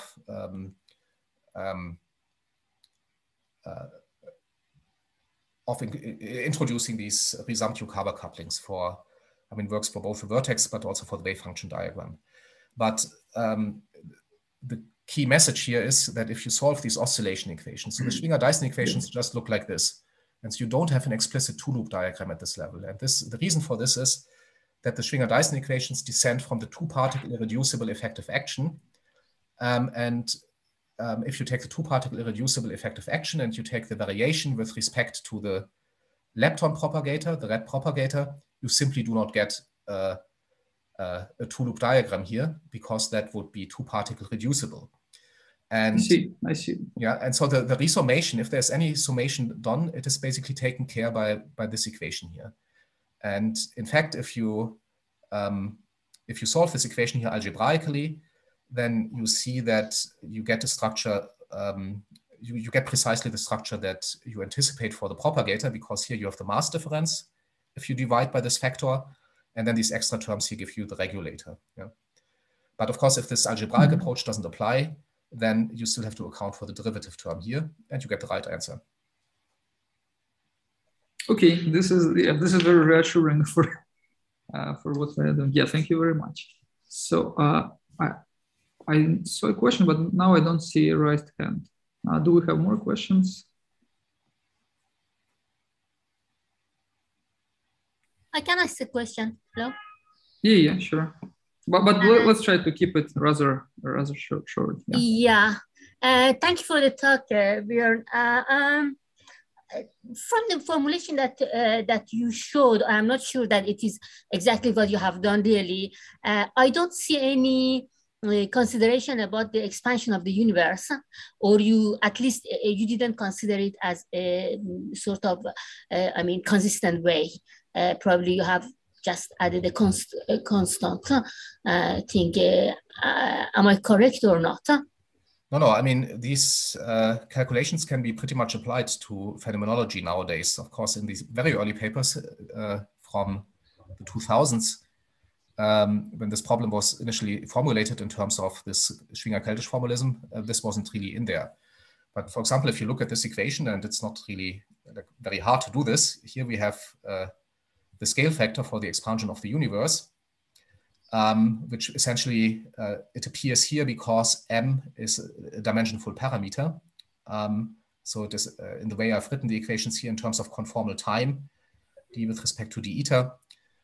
So it has to be tagged to the only dimensionful parameter in this equation, which is the Majorana mass. And the non-deviation from equilibrium enters here because we have here the deviation of the distribution of the sterile neutrinos from equilibrium. And yeah, so this can be entered in one way or the other very simply in these equations. And just the way I do it is, basically I formulate these equations in Minkowski space, and then I use these conformal coordinates where the metric tensor is just proportional to the Minkowski metric tensor. And then you tag everywhere where you have a dimensionful parameter, you tag the expansion of the universe, and then you can like all the way recover what is I mean, if the result reduces to the standard results, you recover what the dynamics of the expansion of the universe. And let me stress here that this is really something that is coming out of strong washout. So this depends on the dynamics that the sterile neutrino correlations have, and what dynamics they have depends on the background. And if this is happening in strong washout, this is different from a setting where this is happening in a laboratory. So for example, what these authors have done is they have just started to evolve the neutrino distribution from a vanishing initial abundance in a static framework to go to equilibrium. And they haven't included washout or any back reaction. So the calculation is technically correct, but it is not what is happening in the early universe, which is strong washout. And then you get this answer here. Okay. Yes, and I suppose you don't consider either the fluctuation, because especially considering the mixing and decoherence somehow, which can affect many of things that you have described. This probably considering, I mean, there should be an effect on the, for instance, non-Gaussianity, or especially 3 points. 3 points non-Gaussianity. I don't know, have you considered this or not? Okay, I don't think we are deviating here from also the standard program on baryogenesis, leptogenesis. I think why this is typically neglected is simply because, I mean, the fluctuations are at a level of 10 to the minus 5. And also if you are in a strong coupling regime, that is, if you're in a regime where these Yukawa couplings are active, then these neutrinos wouldn't even freely stream. So you don't have to take account of free streaming. So you can basically have just assume adiabatic fluctuations and have a separate universe approach to this whole thing. And even if you have free streaming, then I think it would only be a second order effect where you have like different relative temperatures of particles in like different regions of the universe. But this is of order 10 to the minus 5 and goes on top of the leading order effect here. So I think this is, at least in this scenario, and I think in many other scenarios of baryogenesis, nothing one really has to worry about. I mean, in fact, I'm trying to have now a project with a student where we are like changing the rules of the game, that we assume that the sterile neutrino is in equilibrium or at the same temperature as at the plasma at the moment, at some initial condition. And then we have some free streaming into hot and cold regions. And we try to get leptogenesis then as a second order effect. But it's really hard to get that, yeah. So it's kind of contrived, but as a matter of principle, stuff like that also works, yeah. Okay, thank you very much. Yes, so thank you very much. Thank you, Björn. Let's thank Björn again. And we have the last speaker of our morning session is Marco Drewes. Marco, can we? Hi. Hi, did I make you a co-host? Right now, I can't share my screen. It says host this image participant screen sharing. Yes, now you should be able to. Yeah, now it seems to me that it works. Can you all see my screen? Yes, so Marco will tell us about testable scenarios of leptogenesis. So please, floor is yours. All right, thank you very much. And thanks a lot for the invitation to this workshop. So the basic problem of baryogenesis is that we have only one number, right? We have the baryon to photon ratio. So in principle, there's only one observable. So that makes it pretty difficult to pin down the underlying model from any viewpoint, observation, experimental, or whatever. So one of the great advantages of leptogenesis is, of course, that it connects the baryonis feature of the universe to other observables in the type 1 seesaw, in particular neutrino masses. So that can make these scenarios more testable than, let's say, other baryogenesis scenarios. Because we don't only have the baryon to photon ratio to fit to, but also neutrino oscillation data and other observables. So everything I will talk about a few scenarios. Everything that we'll talk about will be scenarios that can effectively be formulated in the framework of the type 1 seesaw, described by this Lagrangian. Up here, so we have the standard model extended by right-handed neutrinos that couple to the lepton doublet L and the Higgs doublet H via some matrix F of Yukawa coupling. Here's the right-hand neutrino. And they can have some Majorana mass terms to be engaged singlets. Now, in principle, there will be other fields in the theory. There will be gauge extensions in which this whole thing is embedded, but I'm going to work under the assumption that this Lagrangian is the relevant part of whatever fundamental theory of nature we have. So after electroweak symmetry breaking, it's very well known that we get three light neutrinos, which can be associated with the standard model neutrinos. And then there are three heavy mass eigenstates, which are called N here, which are mostly the right-handed state, but with a small admixture of the SU2 doublet state, characterized by some mixing angle theta. I will call this mixing angle sometimes theta, sometimes U throughout this talk. But the important point is that these new heavy neutral leptons, these new heavy neutrinos, they have masses that are comparable to the Majorana mass inserted here, and they have weak interactions suppressed by this mixing angle theta. So the two parameters that we need to know, or the two quantities that we need, well, the quantities that we need to know are their masses and their mixing angles, which gives us the mass and the interaction strength of these particles. All right, and this is a very active field of research, so I will try to rush you through a number of different topics to give you an impression of what is the current activity and the current status. And if you want to go into some more details and talk about that afterwards. So first, I introduce some testable scenarios, and I look into how, and by testable, I mean that we do not only have neutrino oscillation data, but we can directly find these new particles, these heavy neutrinos in experiments. So that's what I mean by testable, okay? If they're too heavy to be found in experiment, we can still indirectly probe them by neutrino oscillation data, neutrinos or beta decay and so on, but I'm interested in scenarios where we can find them in colliders. So then I'll go into a bit of detail which kind of probes we have here at hand, and then assuming that we do find these particles at a collider or fixed target experiment, and see how we can study their properties to verify that these particles are indeed responsible for the origin of matter and neutrino masses.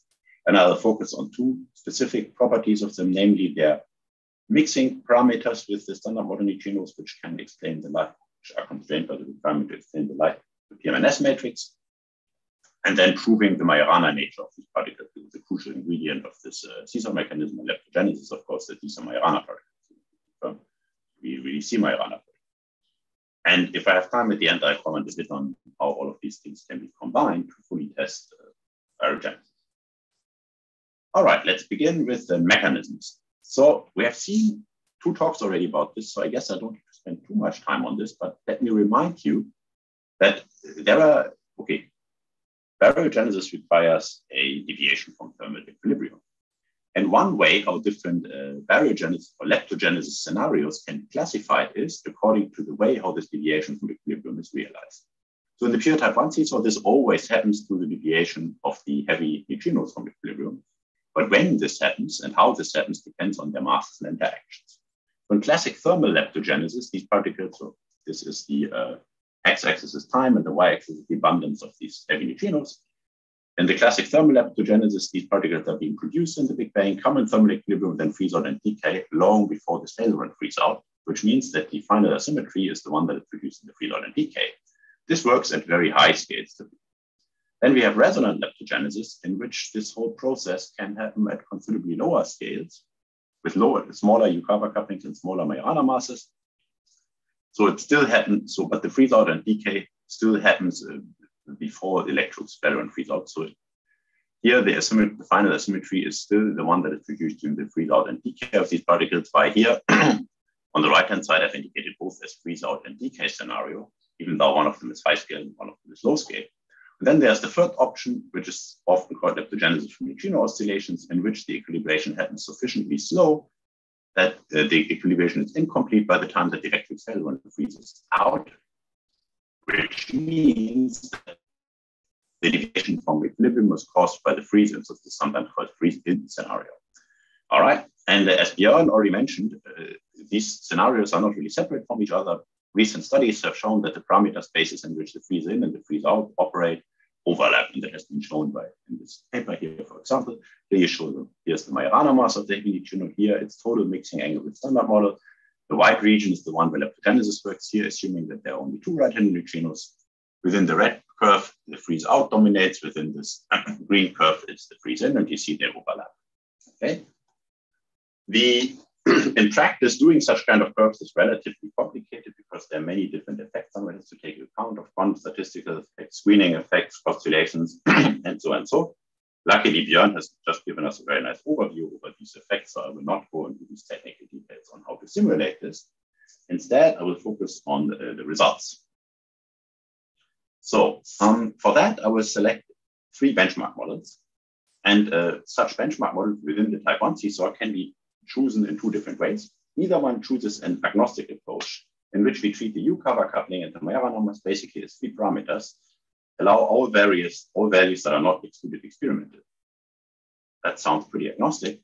It turns out that even though one doesn't put any, if one assumes, turns out that even in this agnostic approach, if one requires certain, let's say, popular theoretical assumptions such as technical naturalness, it turns out that if one wants large mixing angles that are testable at colliders, one does have to impose a approximate generalized B minus L symmetry on the Lagrangian, so a generalization of the standard model B minus L symmetry. I will come back to that point in a second. The second possible, so this is a bottom-up approach. The second possible approach is kind of top-down in the sense that I assume some specific UV completion, which gives me additional global symmetries, specifically discrete symmetries in these masses and you cover matrix and Majorana mass. And that, of course, reduces the dimensionality of the parameter space, makes the model more predictive, more testable. All right, let's talk about this B minus L symmetry thing first. So the basic problem here is that if you just take the naive seesaw scaling, then the neutrino masses scale as theta squared m, where theta is this mixing angle. And if I take u squared, the absolute value of that thing, then I see the absolute value of this mixing angle should be roughly the ratio between the light neutrino and heavy neutrino masses. At the same time, the production cross-section of colliders is also proportional to theta squared. So small neutrino masses generically give you small production cross-sections. However, small neutrino masses can be reconciled with sizable couplings if they're protected by this generalized B minus S symmetry. So then one imposes the following structure, or one expects the following structure of the U-cover coupling and the Majorana mass. Note that I have not reduced the number of free parameters here. I've just indicated which of them need to be small and which one need to be large in order to have this symmetry. So all the Greek letters are symmetry-breaking parameters and all the Latin letters are things that can be large in principle. Greek letters should be small parameters, dimensionless ones. Now, and it's really just technical naturalness that imposes this. It's the fact that, let's say, loop corrections to everything should be small compared to tree level. So the phenomenology of this resembles the so-called inverse seesaw model, which is why it's sometimes called inverse seesaw, but really in the inverse seesaw, there's some extra field. So I prefer to call it symmetry predicted type 1 seesaw. It can give a technically natural seesaw with order 1 U-covers and Majorana mass below the TV scale. And the resonant enhancement that is needed for leptogenesis comes for free due to this symmetry because mu should be small. So you see, if you look at this Majorana mass, the first two eigenvalues here are quasi-degenerate. Now, there are two possible realizations or popular realizations of this. One of them I would call the NUMSM-like scenario, in which basically all these small Greek letters are small, and in particular, this epsilon prime is very small, so that the third heavy neutrino basically decouples and becomes a dark matter candidate. So this is practically, as far as leptogenesis are concerned, in neutrino masses, a model with only 2 heavy neutrinos, but the third one can be a dark matter candidate. The third one of my collaborators has dubbed mass communism here, which is the scenario in which all of these three have the same mass. Now, this is, of course, not meant to be a political statement of any kind, just in lack of a better term. I'm picking up this casual term that my collaborator used here for the scenario, where all the neutrinos have the same, heavy neutrinos have basic quasi-degenerate mass. Now, if one goes down this agnostic path, one can typically use the so-called Kazati-Barra parameterization, which you see here. The U-cover coupling can be parameterized in this way, where I indicate everything that is known and everything that is not known. So here we have the Higgs wave. This is a light neutrino mixing matrix, and we have the light neutrino masses. Then a complex rotation matrix that has some complex rotation angles, and the heavy neutrino mass matrix. And everything in green here is things that we know. Everything in red here is things that we do not know at this stage. And depending on whether we are in the model with 2 or 3 heavy neutrinos, we have either 11 or 18 free parameters. Here it's listed in detail what kind of parameters we have: heavy neutrino masses, mixing angles, phases, and so on. All right, so the second approach is the symmetry-based approach. And so that's as far as the agnostic approach is concerned, we do need a B minus R symmetry. Then there's this symmetry-based approach, in which we say, well, let's not take the full, and this parameterization fully covers the parameter space. So here's one is fully agnostic when using this parameterization here. However, technical naturalist imposes this B minus S symmetry when doing scans, parameter-based scans. Then there's the symmetry-based approach, which is basically a top-down approach where one imposes some symmetries on these matrices, the U-cover matrix and the Majorana mass. And in that case, of course, the model becomes more predictive because there are less free parameters. So based on this, I'll show you plots for 3 types of benchmark scenarios. The first one is the B-L protected type 1 seesaw in the NUMSM level. So practically the NUMSM, obtained by sending all these small parameters to 0, comprises 2 mass-degenerate heavy neutrinos for the seesaw and leptogenesis, and 1 dark matter candidate that is almost decoupled and can be neglected for the rest of this talk. So this basically is a model with only 2 heavy neutrinos, as far as leptogenesis and collider phenomenology are concerned. And the lightest standard neutrino is always massless here. So you basically cross out this line, this column and that column here, the third one. Leptogenesis in this model works in this parameter space. This is basically the same plot that I've already shown. The main difference being that here, this green contours indicate how much mass degeneracy one needs in order to reproduce the observed barrenness of the universe. Now, the second benchmark that I'm going to use is this type 1 seesaw with 3 heavy neutrino in what I thought mass prominence limit, where all the masses are the same. There are 3 mass degenerate heavy neutrinos, and the lightest unwanted neutrino in this case can be massive or massless. In this case, the leptogenesis parameter space becomes much, much bigger, it turns out. So here on the x-axis is the Majorana mass, on the y-axis is the mixing. Well, it's actually mixing with muons, but yeah, the mixing angle. All the gray stuff is excluded either by cosmology or direct searches.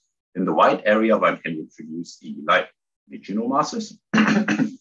And baryogenesis works inside the black curve. So for vanishing initial conditions of the heavy neutrinos inside the solid black curve, so this whole entire region here.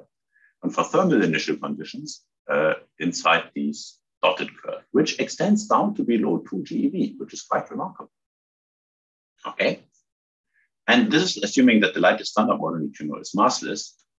Things change a bit if this lightest standard model neutrino is massive. Here we assume 0.1 electron volt, you see, going forward and back, you see. There's quite a change. In particular, this makes prompt searches at LHC unfavorable, but still the parameter space is huge. The third type of benchmark that I'm going to use in the next few minutes is a type 1 seesaw with a specific discrete flavor and C3 symmetries given by this group here.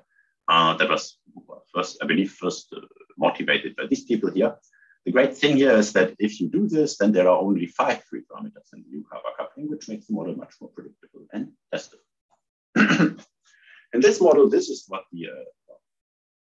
this is one example for specific choice of these symmetry parameters and residual symmetries, how the leptogenesis parameter space can look like. Here, this is again the mass, the mixing. The different curves correspond to different splittings. Kappa measures the splitting of the heavy neutrino masses. If you marginalize over that, you can roughly say that leptogenesis works anywhere inside these curves, which would slightly change if you change the residual symmetries. Okay, good.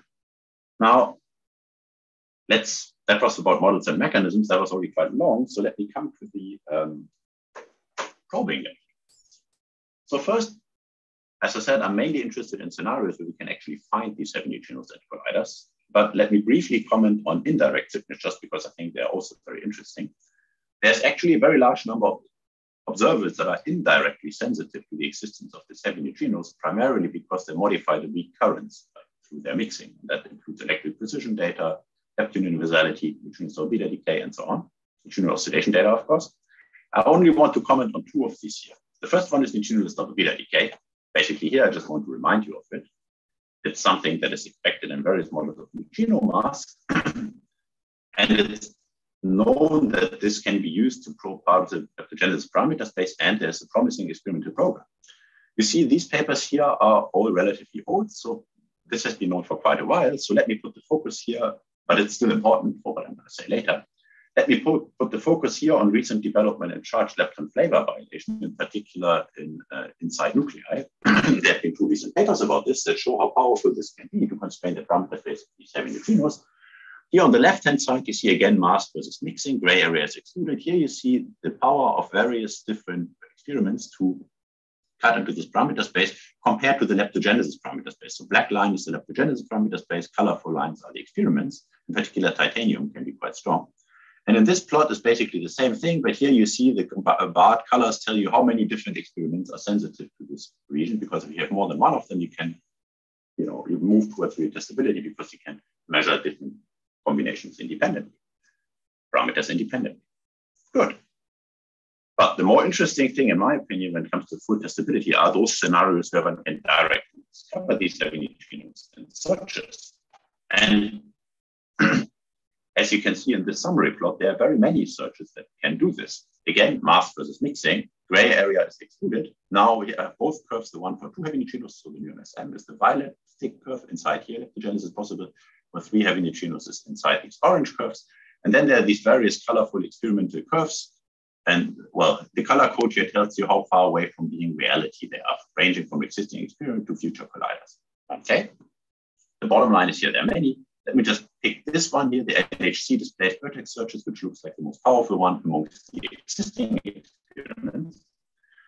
So here you see, again, mass versus mixing, which region displaced vertex searches that the LHC could probe. I'm just flashing this to those of you who are more cosmologists to give you some feeling what kind of experiments are sensitive to this. So these are the Feynman diagrams. You produce the heavy neutrino at the LHC, it travels a bit and then could decase inside the detector with some displacement.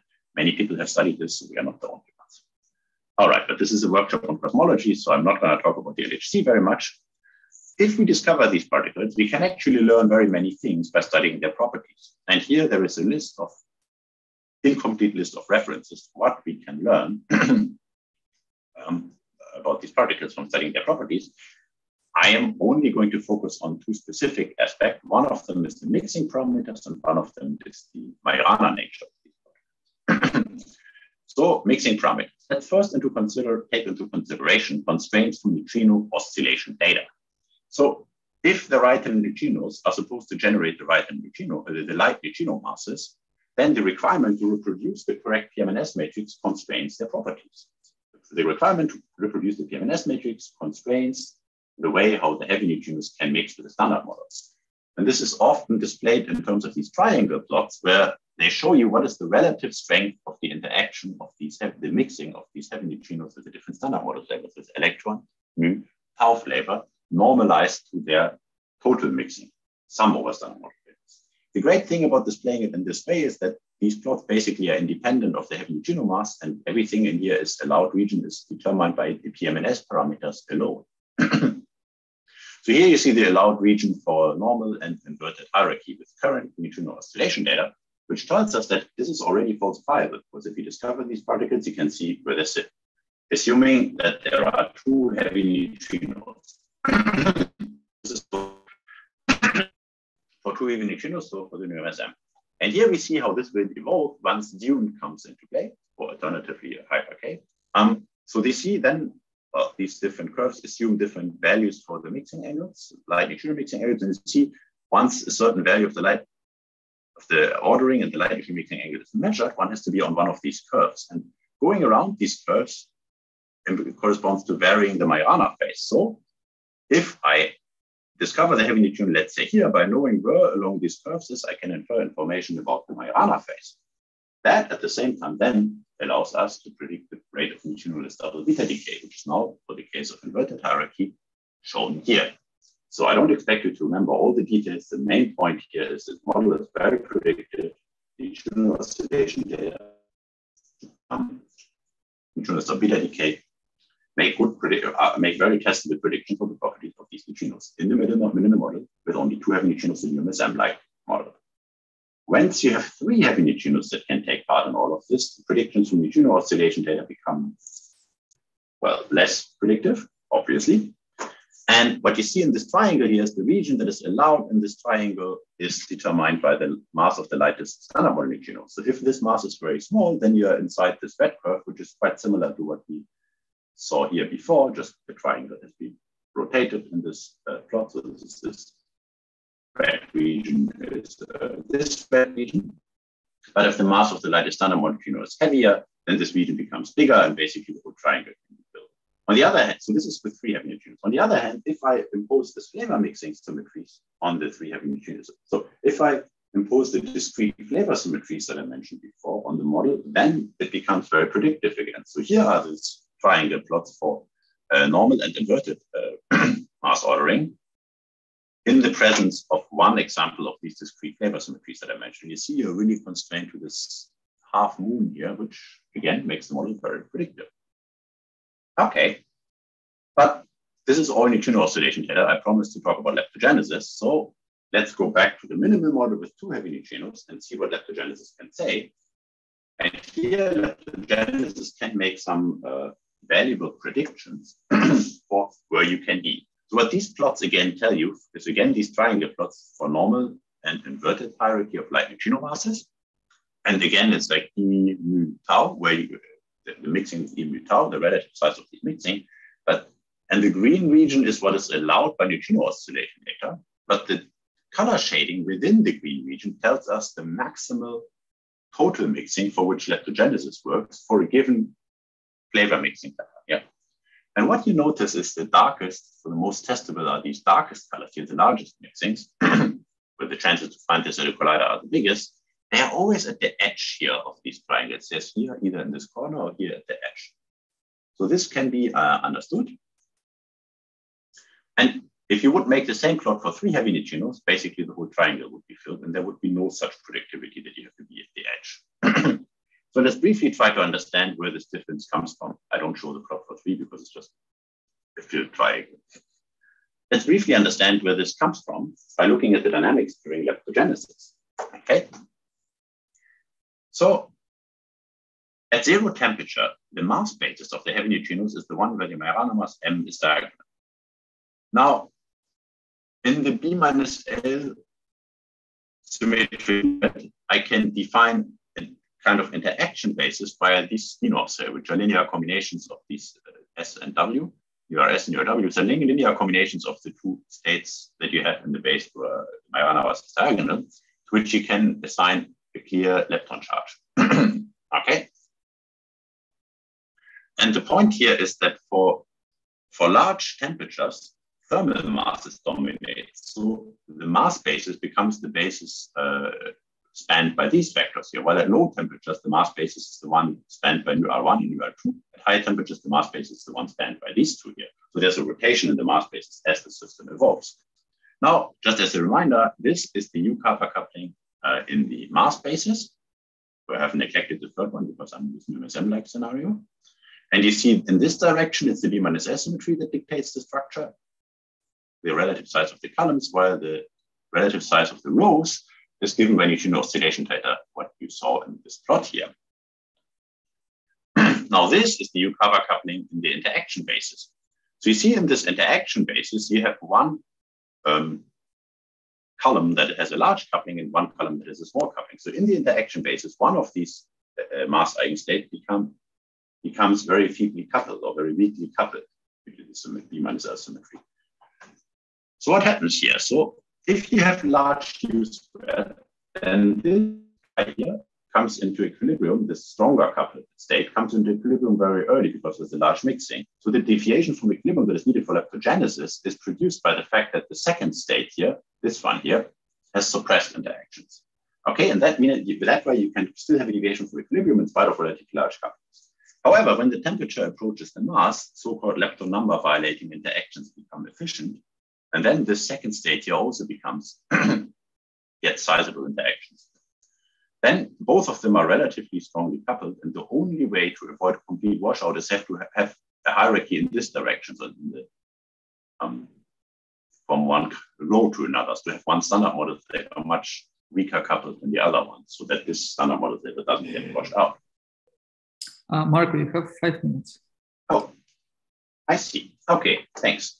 So the story changes quite a lot if you have 3 heavy neutrinos, because in that case, you have this third column here. So you have one state that is basically not entangled in this. So these 2 here form a so-called Dirac pair. The third one here is basically not entangled in that way, and it can do whatever it wants. So it can maintain a large deviation from equilibrium, even in the presence of lepton number violating interactions. Now you might say, well, if this state is very feebly coupled here, it just doesn't matter, it just decouples like the dark matter candidate in MSM. But that is not true if you're in this so-called mass communist case where all 3 have very similar masses, because if all have very similar masses, then there can be large mixings between these things to do thermal corrections. And therefore, all 3 states can receive sizable couplings. As a result of that, there's a state here that can maintain a deviation from equilibrium, even if the couplings are very large. That means that A, we do not need a hierarchy amongst the standard model flavors to avoid washout. So we do not have plots like these ones here. The other thing is it implies that the total mixing can be much larger, which explains why, if you look at this kind of plot here, this line is several orders of magnitude higher than this line, right? That makes it really so much larger, makes it much more likely to see this at colliders.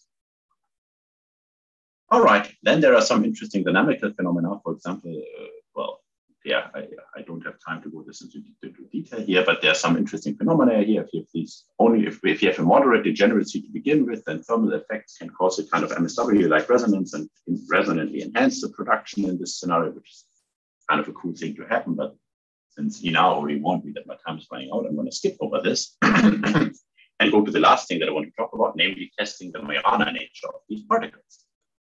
So what's the problem here? The problem here is that, well, in principle, these are Majorana particles. But we had to impose this D minus L symmetry in order to get couplings that are large enough to get sizable production cross-sections at the collider, and at the same time have small neutrino masses. Now you would say, well, in principle, the D minus L symmetry should suppress lepton number violating decays because, there's a symmetry that forbids this, and lepton number is approximately conserved. And the way how that happens is destructive interference between two different heavy neutrinos in this diagram. This is the diagram for this particular process at the LHC that I showed you before. And in this particular process, the way how this D minus L symmetry would manifest itself is by destructive interference between contributions from two of these heavy neutrinos. However, we know, of course, that this D minus L symmetry is not exact because it's broken. Otherwise, there would be no neutrino masses. So can the breaking that produces small neutrinos be sufficient to make lepton number violation observable at the LHC? The answer is yes. Naively, you would say this is parametrically suppressed by the small neutrino masses. However, these heavy neutrinos can oscillate inside the detector. These oscillations can destroy the coherence of the quantum state. So what determines whether the lepton number violation is effectively suppressed at the collider or not is the ratio between the mass splitting and the width of these particles. And using sort of net Schoenfeld considerations, one can see where in this mass fixing plane one expect the lepton number violation to be unsuppressed or where it to be suppressed. So here you can really see the Majorana nature. But that's not the end of the story. When it comes to leptogenesis, we in principle also want to know the mass splitting of these particles, which is a very important parameter for leptogenesis. And these oscillations of the heavy neutrinos inside the detector, they can in principle allow us to access this. So we have already seen this plot before. Now, if these oscillations happen, this is a long-lived particle, then these oscillations will happen along the time of flight inside the detector. And depending on where the particle decays, which is a random process, it would either decay lepton number conserving or also lepton number violating. So here in these plots, you see where these people here, they have worked this out, which is the sort of the distance in meter and then the ratio of the lepton number violating and lepton number conserving decays in an idealized world. And here a little bit more realistically as a function of, well, the flight time in seconds here. Now this can be compared to the oscillation time that is needed in leptogenesis. Okay, so here you see this is the mass splitting, the physical mass splitting of the heavy neutrinos, and this is the oscillation time in the early universe. And the blue region is where leptogenesis is allowed. And by comparing this axis to that axis, you see that there is an overlap between the region where these things can be spatially, the oscillations can be spatially resolved at the detector and where leptogenesis works. So we can potentially probe this. All right, in the last minute, I will just promote the idea of testing these kind of things by complementarity between different frontiers a bit more. And for that, as a reminder, I flash again this Casas-Ibarra parametrization. Again, this is a cover matrix. And here in green are things that we know, and reds are the things that we don't know. Let us look at the minimal model with only two heavy neutrinos, so the NUMSM-like scenario. Then there are only 6 unknown parameters. There's a U missing here. The average mass of the heavy neutrinos, their mass splitting, and then inside this this R matrix, there's a complex angle, its real part and imaginary part, the delta phase in one Majorana phase. So the average mass can be resolved kinematically. The delta M can be, if we're lucky, can also be resolved kinematically, but otherwise by these oscillations between lepton number violating lepton number decays. The real part of this mixing angle can be resolved by either looking at the relative size of the couplings of the two heavy neutrinos to a given standard model generation, or by neutrinos double beta decay, which is something that I have not had time to go into detail, but yes, this is possible. While the imaginary part of this angle is determined by the overall strength of these couplings. Delta can be measured at some neutrino oscillation experiment, and then alpha can be extracted from these triangle plots that I already showed you, where I said if you go around the line, then you can basically measure alpha. So that shows us that for two heavy neutrinos, in principle, all parameters in this Lagrangian can be extracted from the experiment, and in principle, we could predict the barrenness meter of the universe and compare it to the observed. Of course, in practice, some of these measurements will have very sizable error bars, in particular this delta M here and this real part of omega. And one would have to be super lucky to be in a regime where one can really make an accurate prediction. However, the fact that it is in principle possible, I think, is already very encouraging. That brings me to the end of my talk. So leptogenesis in the type 1 seesaw-based scenarios is possible for almost any Majorana mass roughly above the pion mass. And there are various experiments that can find these heavy neutrinos and study their properties. That's probe the origin of neutrino mass and the barren asymmetry. And complementarity between the different frontiers is absolutely crucial in order to test specific models. And then I have shown you three benchmark models: the minimal model, the so-called UMSM, which practically has only two heavy neutrinos, which is fully testable, as I showed on the last slide. All parameters can be constrained. The model with three heavy neutrinos, but for this model, for the first one, leptogenesis works inside this violet hashed region here. Then if you add three heavy neutrinos during leptogenesis, the parameter space for leptogenesis becomes much, much larger. That's great news. On the other hand, there are also more parameters, so it becomes more difficult to make testable predictions. And finally, I mentioned briefly the possibility to add discrete flavor and synchrene symmetries, impose them on the Lagrangian to make the model with three heavy neutrinos more testable. All right, thank you very much for your attention. And sorry if I went over time a bit. Thank you, Marco, for this nice overview. So it's time for questions.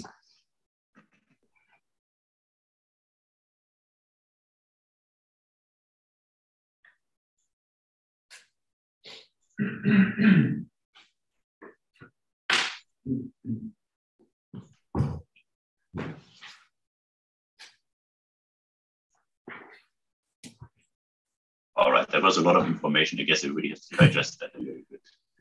Yeah, also, I guess people are hungry, but we're going into lunchtime.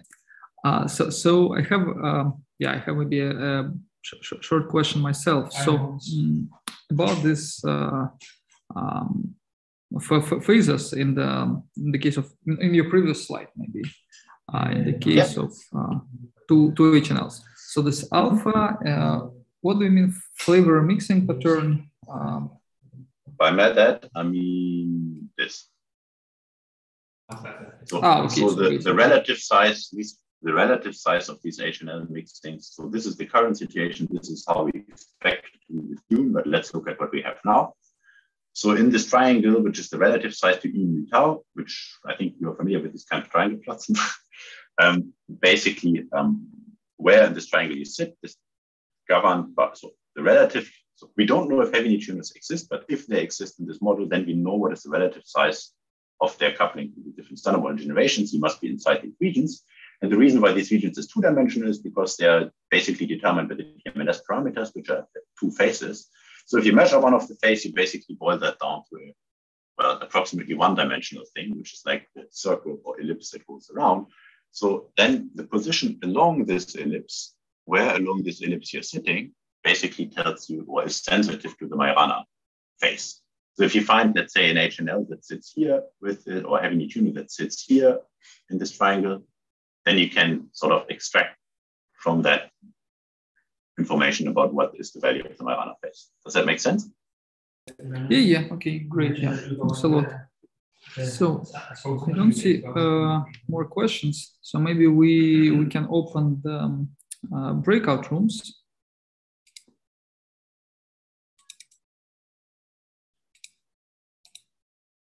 So what I did, I have opened 3 rooms. Maybe the speakers, if they have time, they can go to corresponding room in the same order as the talks. And then we can keep discussing because there were many questions. So yeah, let's see. Sorry, where should I see this breakout rooms? I think they're not open. Okay, true. Yes, now they are, right? Yeah. So in more, well, depending on the size of your screen, you can click more, or we can, in principle, we can live here. There are not so many of us. Yeah. I think, yeah. Yeah, maybe we fit here. Yeah, that would be the easiest. Yep. So maybe I have a question to Marco, actually. There were two recent papers discussing constraints on different mixing parameters from charge lepton flavor violation. Can you comment on that? I guess you had that on your slide. Yes, I guess let me just... Yeah, Inar actually was one of the authors, so I don't know, maybe it's a question to Inar. Serguey was another author. Yeah, and Serguey was another author, so I don't know to whom this question is addressed. I was going to say, I can try to answer it, but since the chairman currently is an author of this paper, I would probably pass it on to Inar. I have it on the slide, so I can flash the slide if you want, Inar. So... yeah, maybe that would help. Also, Serguey is here, so Serguey had the first paper on this subject like a long time before I was born. So, so I think it's this slide here, right? This is the paper from Inar and you and Serguey collaborators. Yeah, sorry. This is Serguey. Yes, this is Serguey. Yeah. And this is so yeah, the black line in the left plot is leptogenesis, I believe, and the colored lines is the sensitivity of proposed experiments, in particular this muon to electron conversion. And you can see that those experiments will probe like deeply in leptogenesis, free HNL leptogenesis region with very heavy masses.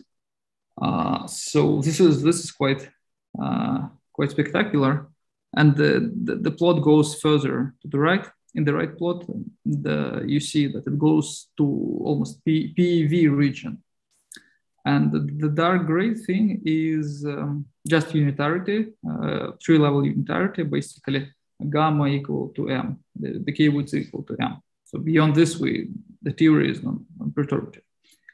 And yeah, in the right plot, the colorful bands show how many different experiments will test this.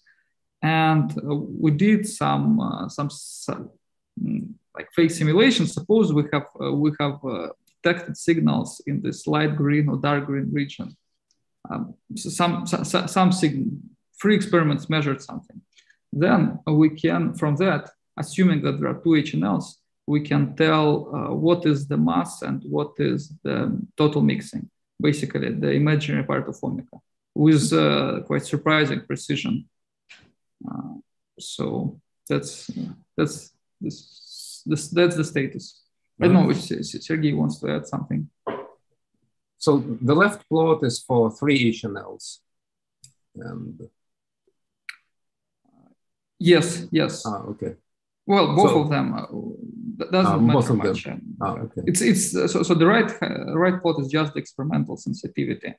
So like how many experiments will be sensitive. It's for leptogenesis where it matters the most. I mean, I can go more technical to explain why 2 and 3 doesn't really matter for the bounds. But maybe we have some questions before.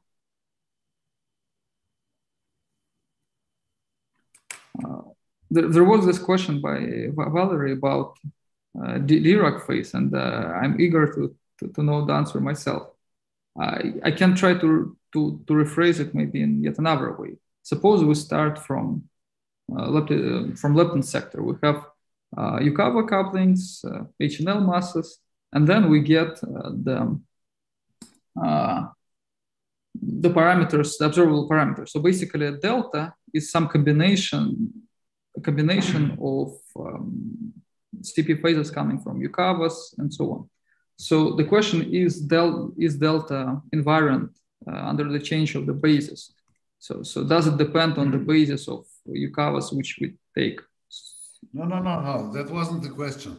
The question was. So yeah, the question was. Of course, delta is invariant thing, right? Because it's just a physical quantity. You just measure it, right? So it's an invariant number.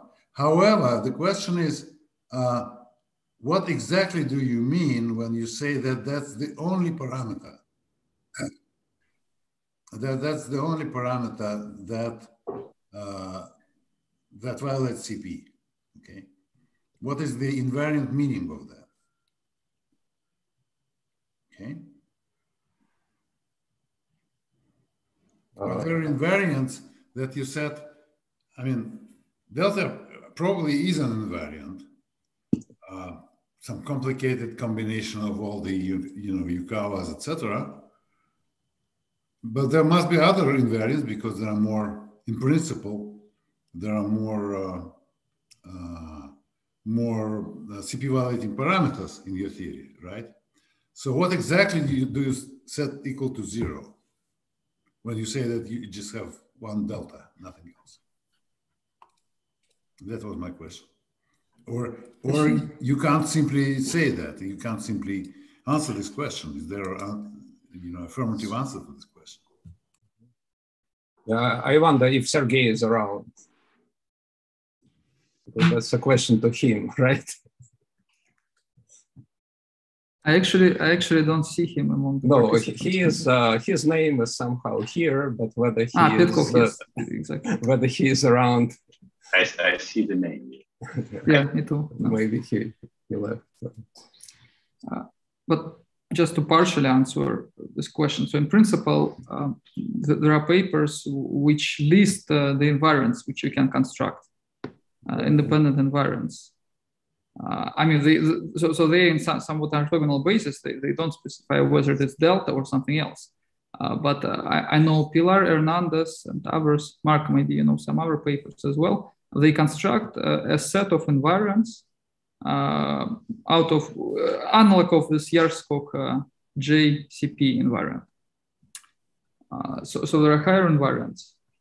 I don't know if this answers your question or not, because I'm not sure if the set by Pilar is complete. I think there was a paper by Shunzhou who constructed, I believe, all the invariants, but I don't remember the details. He gave some analysis, but now I can't recall all the details. Yeah, if so, what does it mean? Do you equate one invariant to the other, or what? If you say that you have just delta? That was my question, basically. Yeah, well, then the answer in terms of invariance could be the following. I don't remember how many phases you have in general, maybe 6. Then you say that 5 of these invariants you put to 0 and leave just 1 around. Yeah, probably that's it. But what does it all mean? Why? Then the question is, of course, why? Why do you do so? This particular invariant is not 0, whereas others are 0. I think in general, you will not get one particular invariant that is non-zero, because if you express all these invariants in terms of, let's say, if you take the Casasegawa parametrization and plug it into different invariants, then, okay, of course, you can rewrite the invariants in various different ways, but in general, you will not, I mean, delta is nothing special, right? It's some combinations of some things in the UV theory. Yeah, exactly. Yeah, and probably the relationship between, most natural invariants will involve parameters like ratios of masses and stuff like that. Yes. So yes. Saying that delta is just one single invariant that doesn't vanish would probably imply sort of non-trivial relationships between other simple invariants. I would suspect. So it's kind of, weird. I actually have a question, but it's again to Serguey, and he doesn't seem to be around. So maybe somebody knows, because Serguey, he mentioned this neutrino option, and I'm kind of very much confused with that. So what does it mean? Maybe anybody knows. Isn't that the idea that the electric scale gets generated by by radiative corrections from the seesaw or something like that? Yeah. These words, but I'm not sure I can buy these words, because what does it mean precisely that it's generated? Because electroweak symmetry breaking is kind of arbitrary parameter, so there must be some hypothesis beside that, and I just wanted to know what these hypotheses are, because it sounds kind of strange to me. Yeah. Okay. I'm not sure. I thought it's some Coleman-Weinberg-like thingy, but I'm not 100%. Yeah. No. But I have elementary questions. There are not only masses of neutrinos, there are masses of quarks, then there are different scales. So what does it mean precisely? So I just wanted to learn. I was ignoring. Well, that's probably a question to Serguey. Yeah, that's a question to Serguey. Or to Sylvia. Sylvia is not here. Sylvia Pascal. No. By the way, I also had another comment to Serguey, which of course, because he mentioned that he used this Ulysses code. And last time I talked to Jessica Turner, which was just before the pandemic, I believe that all these effects that Björn mentioned were not included in this Ulysses code. So Serguey said that he would be surprised if they're not included, but my impression is that they are not included, because that's what Jessica said. Because I asked her precisely that question at some meeting at CERN like 3 years ago or so. So I actually checked the code, and the quantum kinetic equations which they use, they come from this paper by Steve Blanchet and Pasquale Di Bari and others from 2013. I sent the link into the chat. So to me, it seems that those effects are not there, but I didn't read the papers carefully, of course. Didn't read the paper carefully, of course, because. So I think based on Jessica's statement and your checking of the code, we can tentatively conclude that they're not not included, I would say. I don't know. Yes, but in principle, I guess depends on the mass, because our codes must be, they have all this. But Jessica said that they do. So Jessica said that she would like to include this at some point. So maybe she did, so I can't in between. Hard to say. Back then it didn't.